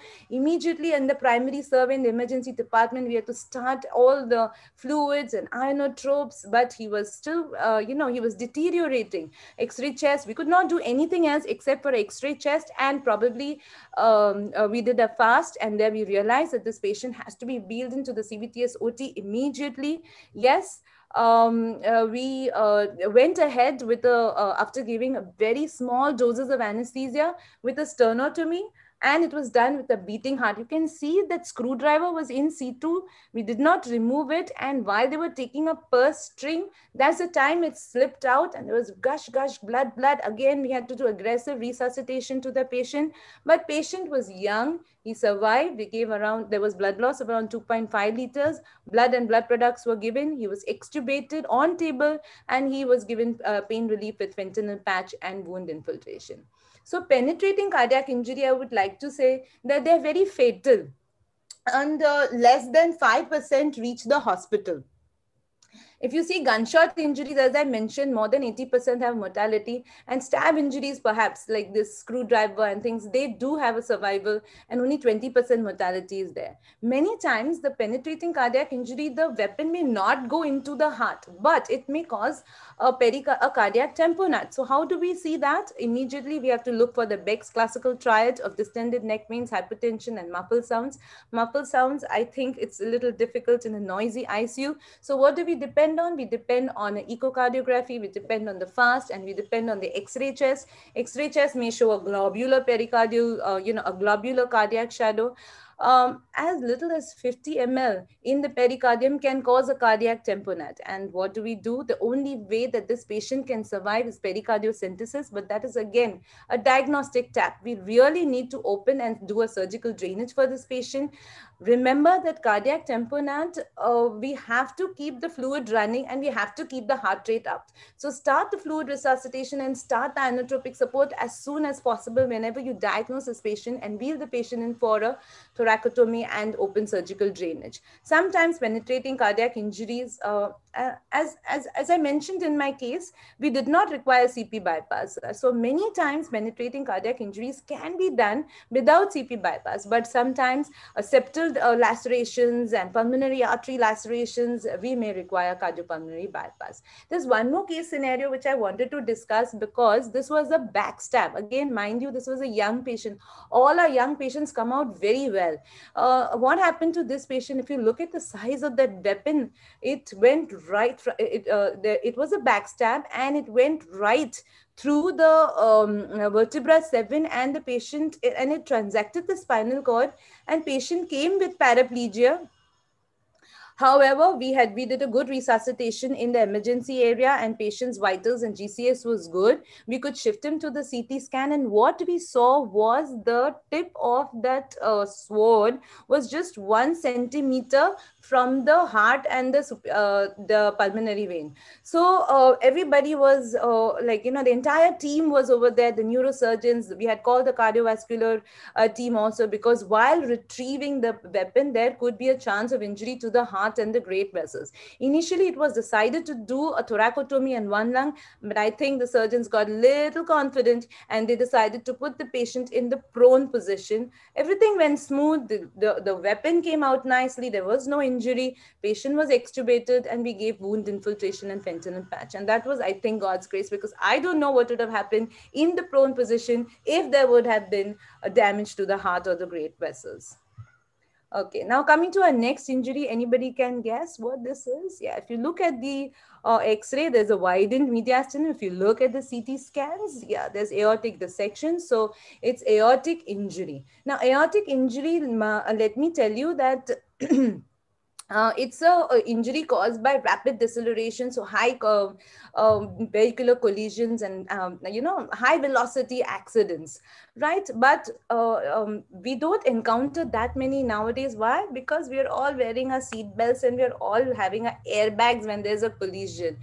Half the patients die after coming to the emergency area.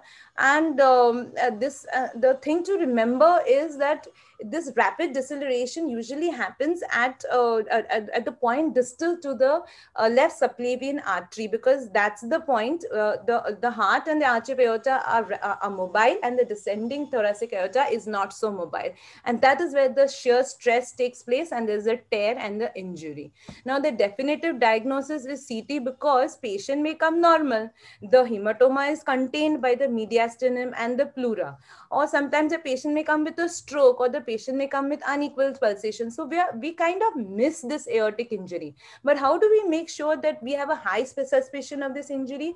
Is that when you have the first, second, and third rib fractured, then you should keep in mind that there could be a chance of the aortic injury also. Now, what is the treatment? Usually you go for open repair or endoluminal repair. Open repair, so we know that there's going to be high chance of bleeding, and again, mortality is up to 28%, high chance of paraplegia. So the in thing right now is the endovascular stenting and endovascular luminal repair, which is there, I think, in the next lecture in detail. So most of the times this aortic injury repair can be done without CP bypass, just by doing a left thoracotomy and one lung ventilation.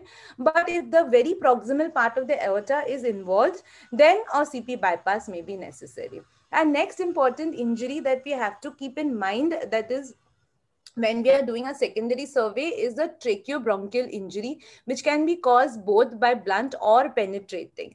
Now, the thing over here, the incidence of lower intrathoracic tracheobronchial injury is very less. It's less than 1/7.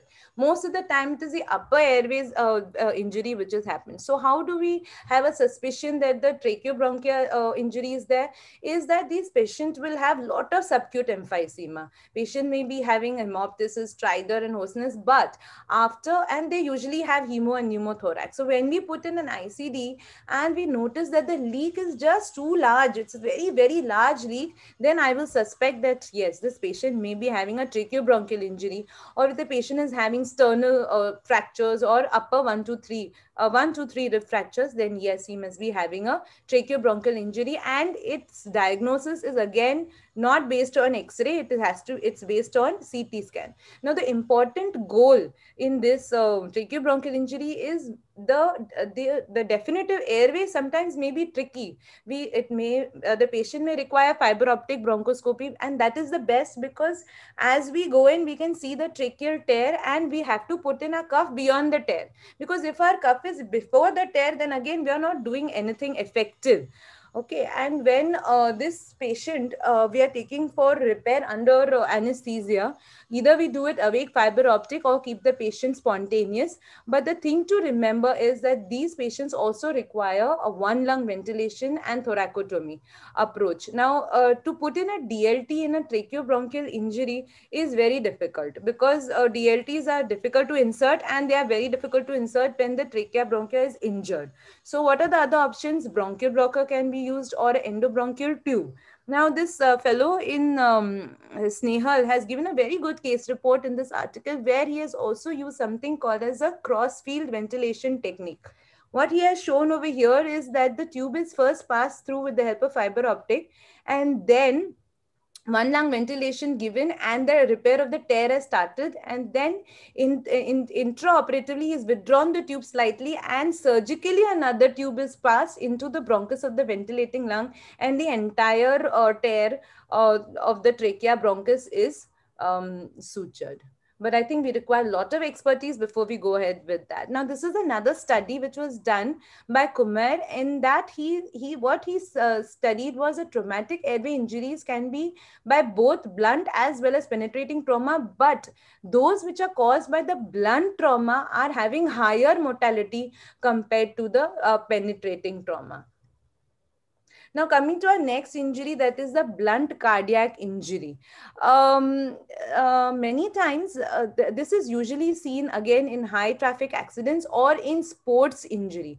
A certain blow to the precordium causes a damage to the heart, and this is comatico-cordis.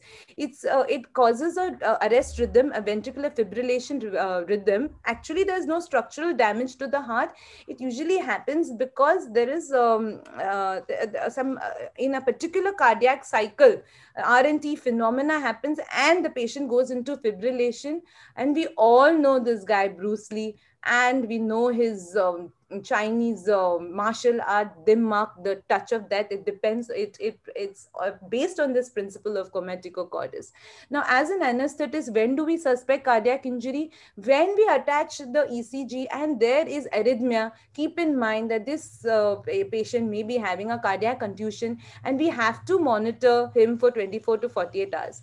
He may have the worst spectrum. He may come with cardiogenic shock. He may come with free wall or septal wall rupture, or even coronary artery thrombosis simulating an MI. Most of the time, the right ventricle and the septum is involved, and the transesophageal echocardiography is the most important tool. If there is a myocardial rupture, then yes, patient requires a CP bypass for it to be repaired. Our next injury is diaphragmatic rupture. Now, this can be caused both by penetrating and blunt. It is very difficult to assess a diaphragmatic rupture on primary or secondary survey. Most of the times it is missed, and many times it is picked up when we are exploring the patient for some abdominal surgery, like a liver lesion or spleen lesion, and then we realize, oh my God, this patient has a diaphragmatic tear also. So if it is missed, it becomes very difficult, because then we have hernia. Only if the X-ray is so nice as this, where the entire, we can see the entire gut and the stomach into the thoracic cavity, pushing everything on the right side, then it is easy to pick up a diaphragmatic rupture. The hernia, if we miss it, then it can get strangulated, it can become ischemic, necrotic, and patient may present straight away with sepsis, or the patient may straight away present with regurgitation, aspiration, and hemodynamic compromise. So how do we pick this up? This is on X-ray, ultrasound, CT, laparoscopy, or VATS. VATS can be used to even repair the diaphragmatic rupture. Now, my last injury, which is the rib fracture. Okay, this is the most common injury. Rib fractures can be multiple. It can cause flail chest, where there are multiple rib fractures with, more than two fractures per rib, causing complete paradoxical breathing. The rib fractures can cause tear of the pleura and the lung, and damage the intercostal vessels, so the patient can come with pneumothorax, hemothorax. And rib fractures actually is a big burden to the elderly patient, because they are the ones where the pulmonary mechanics go haywire. There is total lung capacity is reduced, there is compliance is reduced, there's ventilation perfusion mismatch, patient is hypoxemic. Most of the time, the rib fractures, they come with pulmonary contusions, contusions. Pulmonary contusions cannot be picked up on day 1. It is always picked up on day 2 or day 3. There is blossoming of the contusions, which causes, exacerbation of ARDS, and patient can land up in ventilatory failure. Rib fractures causes lot of pain. So again, we have to tackle that. Pain again causes lot of retention of sputum and atelectasis and pneumonia. So when we have rib fractures with flail chest or sternal fracture or rib 1 and 2, 3 fractures, then we should remember that it may be associated with internal organ damage also, like the heart and the great vessels. Now, as an anesthetist, rib fractures can be diagnosed, of course, on X-ray, but many times it is missed. So CT is the choice. We have to go ahead with a multimodal management of pain relief, because that is something that is going to decrease the morbidity and mortality in these patients. We in our ICU, we start immediately with the IV paracetamol, buprenorphine, and all the patients do get in an epidural. But epidural, and we cannot put in an epidural if the patient is elderly on anticoagulants, if the patient is hypotensive, not maintaining mean arterial pressure. So what do we do for them? The new kid on the block is the erector spinae block, which can be given bilaterally. It can be given in patients who are old and on anticoagulants. One block can cover 3-4 ribs. So it's a more safer way of giving, and also an ultrasound can be used. So again, it is safe. The serratus anterior block can also be given, but what happens in this is it only gives analgesia to the anterior and not to the lateral chest wall. Many of the patients with rib fractures not only require oxygen through NRBM, but as the contusions worsen, they may require HFNC, NIV, and sometimes mechanical ventilation. Now, can these patients be for surgery? Yes. If there is a flail chest patient and he's on mechanical ventilation, then yes, he is a candidate to have his rib fractures repaired surgically. And in this also, we need to give one lung ventilation. So it can be provided either with the DLT or the bronchial blocker. Okay, so I'd like to again stress on my anesthesia concerns, or the goals of cardiothoracic anesthesia and chest trauma is that, one, we have to know our ATLS guidelines by heart. We have to know our airway, breathing, circulation, disability, exposure. There has to be continuous assessment and reassessment to catch the life-threatening injury at the correct point and save the patient and prevent the mortality. Emergency thoracotomy, yes, is a point to save the patient.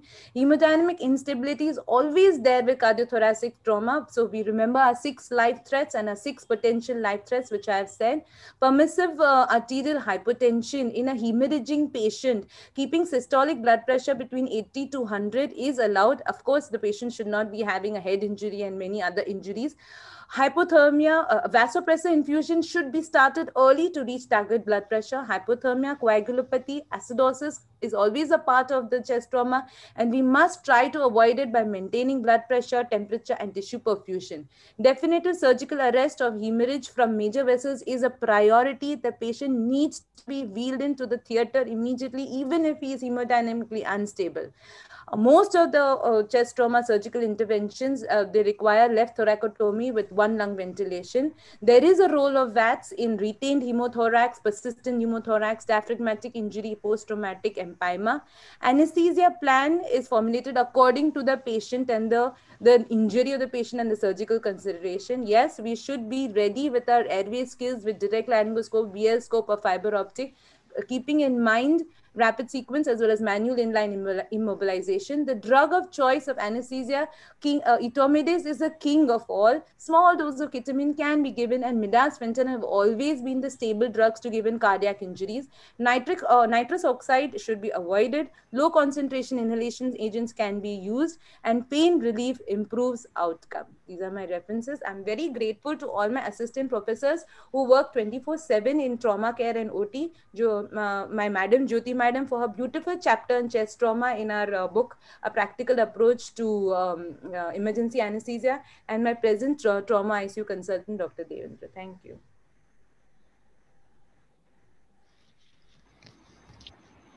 Thank you, Urvi, for telling us about how the chest trauma should be managed.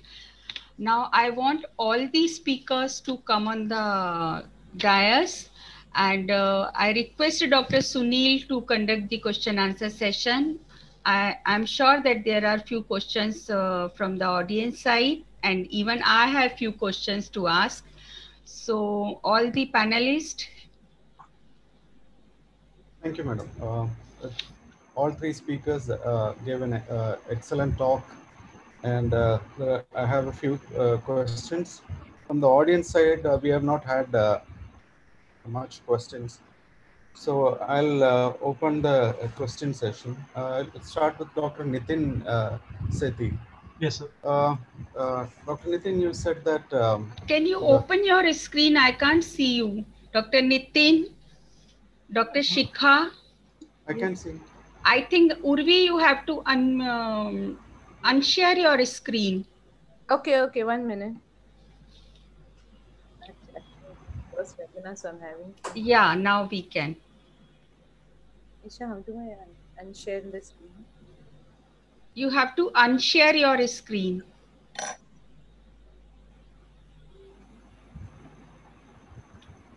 Now I can see Shikha, Nitin. Yeah, all are visible. Okay, fine.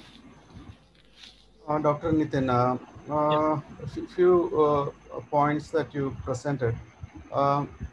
You mentioned in your table about lung recruitment.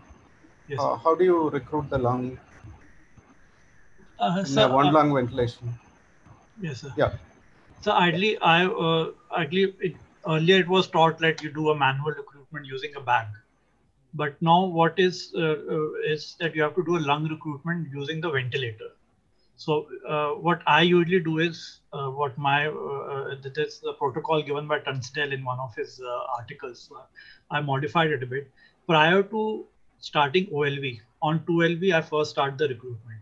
What mine is, I put the patient on pressure controlled ventilation, set the target pressure at 20, your respiratory rate at 10, I ratio 1:1, and with a PEEP of 5. So target pressure 20, PEEP of 5, and then you increase in increments of 5. You increase the PEEP because the driving pressure should remain 20 at all the time. Target pressure 20, PEEP of 5. You ventilate with the I ratio 1:1. You ventilate for 30 seconds. Then increase the PEEP to 10. Your target pressure remain 20, is still 20. So your total, your driving pressure becomes, your plateau pressure becomes 30. The PEEP is 10. Your driving pressure becomes 20. Then you ventilate for another 30 seconds with 1:1 setting itself. Then after that, you increase the PEEP by 5 more. So your PEEP becomes 15. Your target pressure remains 20. So your driving pressure becomes 35 minus 15. Again, 20. You ventilate for another 30 seconds. This I'm talking for a normal lung, not for a patient lung with emphysema or the. Yeah. And in the end, you increase the PEEP to 20. Again, then for 1 minute. So total cycle is 2.3 minutes. But at all times, you have to keep in mind the hemodynamics. At any time there is going to be a hemodynamic compromise, you have to abort this artificial recruitment maneuver has to be aborted. And also, if patient is suppose an emphysema patient or a COPD, in that you cannot give high peaks because lung injury chances are there. But more or less in many of the patients, I found this artificial recruitment maneuvers to be quite very effective, not only for thoracic, but also for laparoscopic in abdominal other surgeries also. And this is a protocol in various studies, Tunstall and all, they have given this. And another is you do a cyclic recruitment maneuver. In cyclic recruitment maneuver, you increase the PEEP in steps, looking at the patient compliance. The point at which the compliance begins to deteriorate at that PEEP level, then you set a PEEP level 2 less than at which you're getting a proper compliance, and that becomes your PEEP which you should give to the patient. So that's how I. You're talking about dynamic compliance, but yes. That you have to manually calculate. It will not be available on the anesthesia machines. But some total lung compliance, some ventilators do give your compliance values. So I rely on the dragger and all. They do give endpoints for adequate recruitment are not exactly. It's not exactly possible to know in the OT. Yeah, but I usually go for if there's a, because normally what will happen, sir, is like once you do these maneuvers, your oxygenation won't start rising immediately. Once you keep on cyclically increasing the PEEP, obviously your delivered tidal volume will fall for some time. But once you come back to your original settings, you will see that your tidal volume deliver increases and the oxygenation starts rising after a few seconds. And it's very helpful. The same tidal volume now gets delivered at a lower airway pressure. Yeah, that's at a lower airway pressure. And for me, it's pressure control ventilation is the key. That's what I believe. And at lots of times, what has happened is one more thing which I practically do is your airway pressures are rising.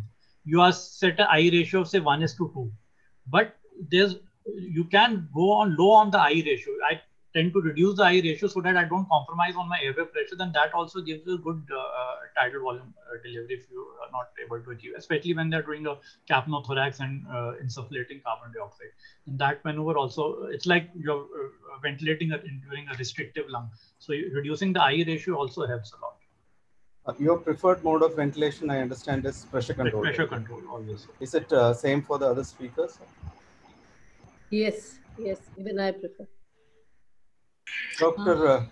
Nitin, yeah. Can I ask something here? Yeah, sure. I just want to know how much maximum PEEP you can give it in such kind of the situations. Ma'am, just for recruitment per se, you can go up till 20, but that only for few seconds, but also looking at the hemodynamics. After that, you come to your baseline setting of PEEP, so 5 or 7, or if you can have, as sir told, you can look at your compliance and what is the optimal PEEP at which you are getting good compliance. That is not very practically very easy to do all the time. So what I usually do is set a baseline. Suppose I'm ventilating patient as a PEEP of 5 or 7. Firstly, I recruit using this maneuver, then come to a baseline, say 5-7 PEEP, and at which your good tidal volume is delivering. So maximum up to 20 can be used. Yeah, can be used, but looking into point of hemodynamics and the patient's lungs. Yeah. If it's a bulla and all, obviously bulla's lung disease and all, you cannot go on high PEEPs. No, that is okay. That means by keeping all the hemodynamic monitorings in our mind, we can give up to 20. 20. Yeah. And my second question is that how much should be the duration of training to the newcomers, those wants to learn the advanced thoracic surgery anesthesia? According to your experience and your practice. Ma'am, frankly, I will tell you, when we started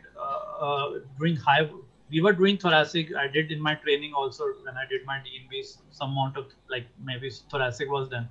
But I think since 2012, we had a team which was doing roughly around 100 to 120 thoracic cases a month. So I typically in a year end up doing around 50 thoracic cases a month. A year, sorry, 50 to 60 thoracic cases a year. But if you are, very well versed with principles of general thoracic anesthesia, it won't be a problem. Obviously, so I think 3 months or 6 months. I'll say 3 months is a good time period if you are exposed to a reasonable, say 10 thoracic cases a month. So a week, sorry, at least 5 or maybe 20 a month is gives a whole lot of. The centers like yours. Yeah, because our center is offering, one of those centers offering WFSA fellowship in thoracic anesthesia. Okay. So we have offered a 6-month fellowship in that. Yeah. Dr. Sunil, you want to know something else? Yeah, Dr. Sethi, once again, yes, with regard to lung collapse for VAT surgery, you mentioned how important it is, and you gave 3 points which must be meticulously followed to achieve complete lung collapse. Yes, but the point at which you come to know whether the lung has completely collapsed or not is when the surgeon has inserted his scope. Definitely. Has it happened to you that at that time the lung is not adequately collapsed or not collapsed enough for that surgeon? Yes, sometimes yes, it does. What do you do then? So it does happen. Obviously, at that time, ventilating with 100% oxygen is not an option. What mostly we follow is either putting in a catheter and applying some suction. That's what I routinely do. And first of all is to check the positioning. Quite often it also happens, I think 50% of the time it is that your cuff has moved out a bit. Your positioning of the tube has got is wrong. So that may sometimes, so repositioning has to be done. Obviously repositioning in a lateral position is a challenge in itself. because your tube is all you have fixed the tube, you have to remove the fixations. But most of the time we get away with applying suction to the non-ventilated side. So. Okay, just for the benefit of the listeners, the 3 steps which you should follow early is ventilate with 100% oxygen before you go in for lung collapse. The purpose is to achieve denitrogenation. Then apply a suction to the operative site, and as Dr. Nitin has mentioned, avoid prevent room air from entering that lumen. Those are the 3. Yeah. For the postgraduates, a point of caution when the suction is, please remove the suction prior to firing of the staplers. It has happened. It has happened with me also. So it has to be a drill. Even surgeons prefer to have a drill. All catheters out at the time of firing your staplers, because that you have to make sure at firing the stapler, the suction should not be inside. It will get fired in the stapler and it will be a problem. That has to be kept in mind. You also mentioned a bronchoscopic guided oxygen insufflation into the zone of into an area where the surgeon is not working. Yeah. How well does that work? Have you tried it? Don't use it that routinely. Use it very few time, because that also disturbs the surgeon, because you're giving the oxygen, the lung will start inflating at that time, and the surgeon does not like it. Most of the time, the surgeons, what they prefer is they get away. Our surgeons prefer putting a capnothorax all the time to increase the exposure. But sometimes you have to be careful. The surgeons in their, they obviously they don't go beyond 10, but sometimes they may increase. And capnothorax then has hemodynamic problems you do face with the capnothorax. So that procedure of oxygenation using is very not routinely used, but sometimes you may have to use. And many of the times by increasing the FiO2 and all, you can get away. Then you have to understand like how much SpO2 is acceptable. For me, even if it is going till 90 for some time, I accept. But if it is going less than 90 then you have to tell the surgeon quite often that we take the patient on 2 lung, ventilate for some time. Obviously, those are the last measures which you may have to resolve if nothing improves. Dr. Nitin, again, you brought up the point that you may have to you must put intravenous big bore access and venous lines on both upper limbs. Definitely. Why not go in for a lower limb venous line? The question also goes to Dr. Urvi Desai. She deals with chest trauma, where venous structures in the chest or neck, they can be avulsed, injured. So, so most count what I have, I'm encountered is there's injury to the site at where they're operating. Very rarely it has happened that both sides they may injure. Although I agree it has happened to be once only, where they somehow they ended up injuring brachiocephalic veins on either side.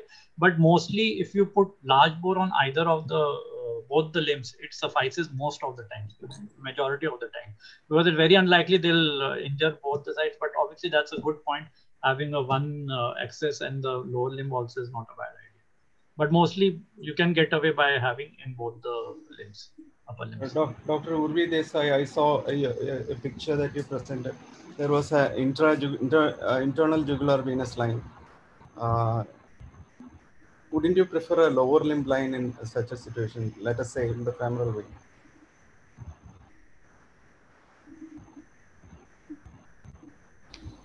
You're not audible. Urvi, can you share your screen now? Urvi? Yeah. Okay. Now can you hear me? Yes. Yeah.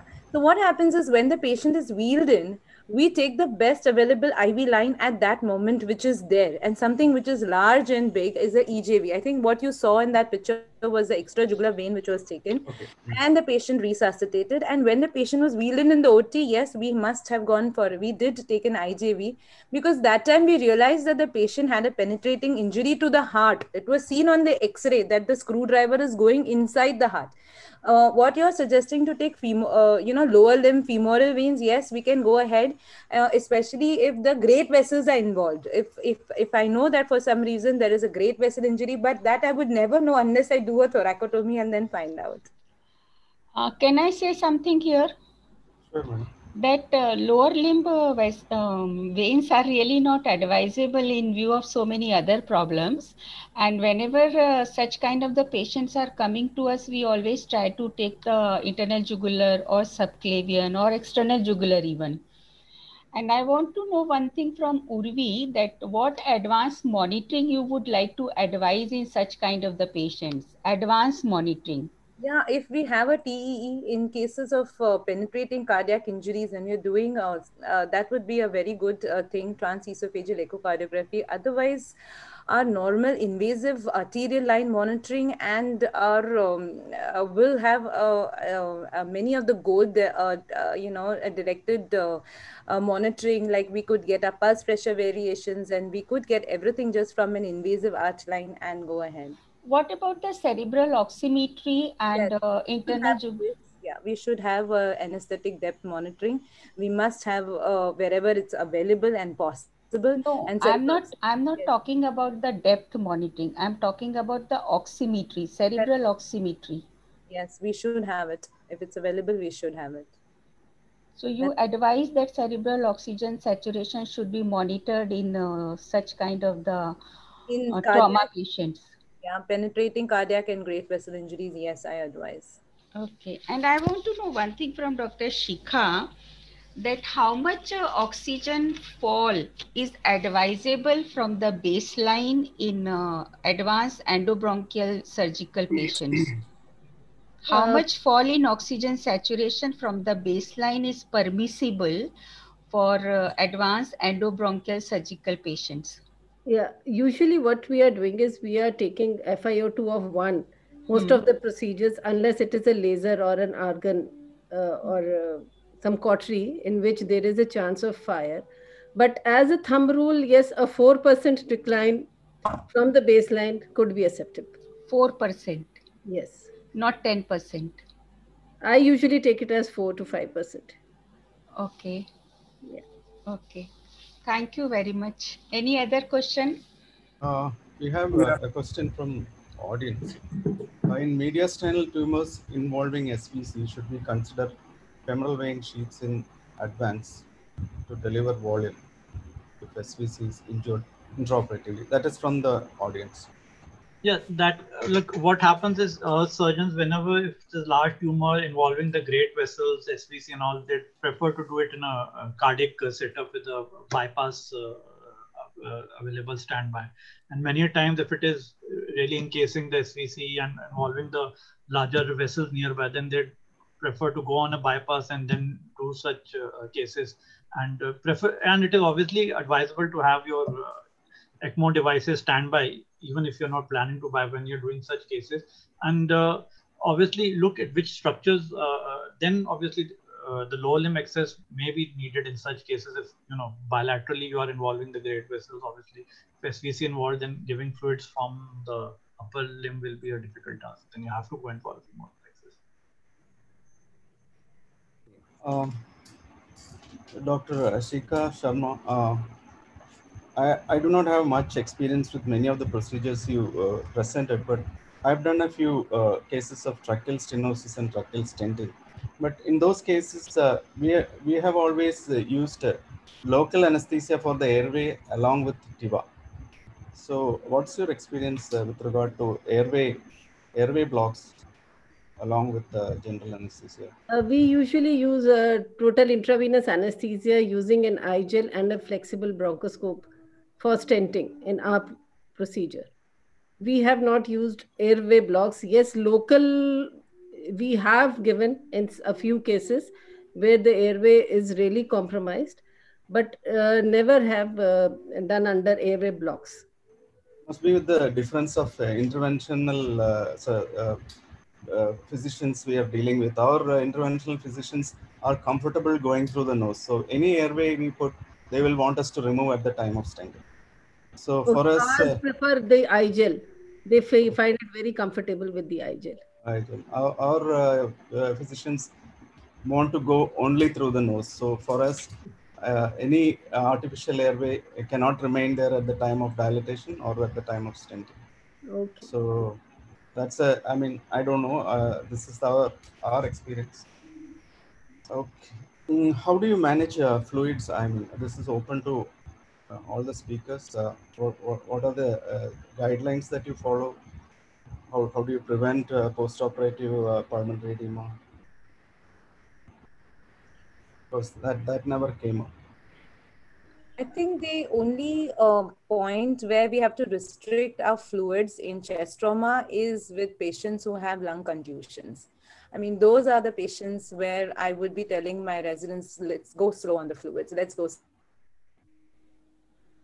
Obviously, like the guidelines do say in lung resection surgeries and pneumonectomies, you judicious, don't use too much of fluids, try to maintain an output of 0.5 ml per kg per hour. That's what our surgeons always, when you're doing a pneumonectomy, keep the patient dry, keep the patient dry.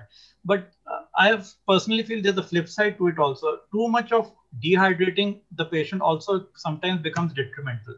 If I have an arterial line in place, I do look at the trends of the lactate, because you may not be doing your this minimal invasive cardiac output monitoring all the time. Look at your arterial tracing also. Is it showing too much of hypovolemia while restricting too much of fluids? Is your lactate rising a bit? Because what happens if you are restricting too much of fluids, the patient ends up in tachycardia, his lactate starts building up, and that also starts a vicious cycle again. So what personally I believe is you have to balance it, how your patient is going intraoperatively. If by restricting fluids, you're maintaining urine output, there's not too much of tachycardia or lactate is within range, okay, you can go out of restriction. But if anytime your lactate is going out of hand, your tachycardia is increasing, your arterial trace is too much of hypovolemic, then you have to give in some fluids. You cannot just completely, just go by the surgeon, keep him dry. So that's how I go about it. You have to, case by case basis, you have to determine how the patient is behaving intraoperatively.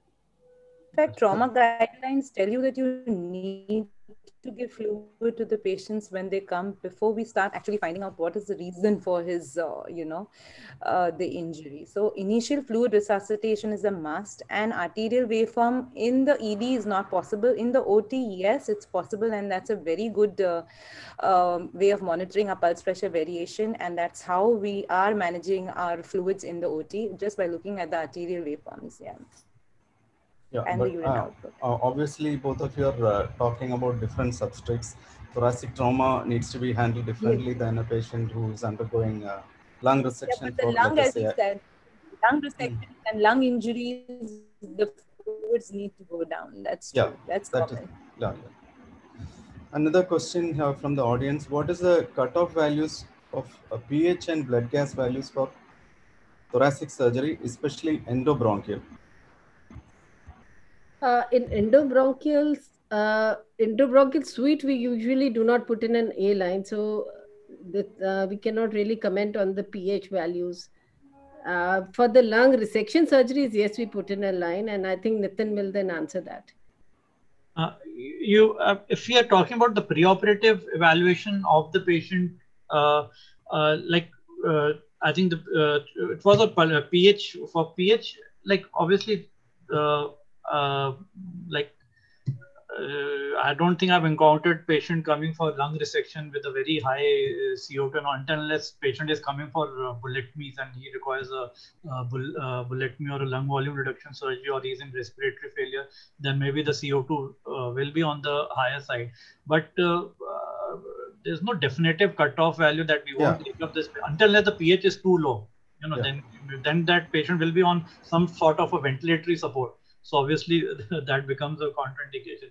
But if the patient is, he's taking care of himself preoperatively, he's, if he's well enough to walk into the OR and he's been maintaining that way for the past few months, able to maintain himself, not on require any ventilator or BiPAP support, then you can take up the patient. I don't think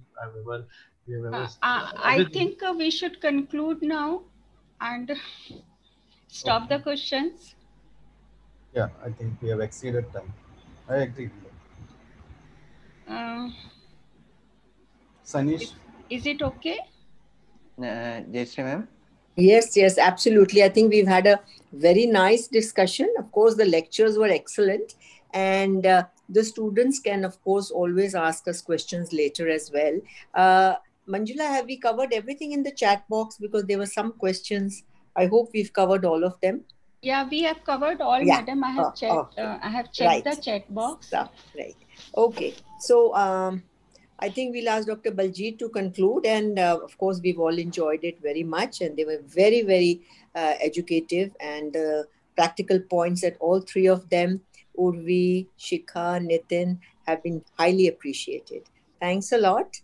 Madam, Baljeet? can I say something here? Of course.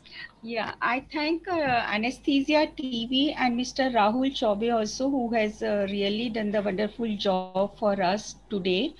And he has agreed to do it for the future also for our webinars. So I thank Rahul Chaube.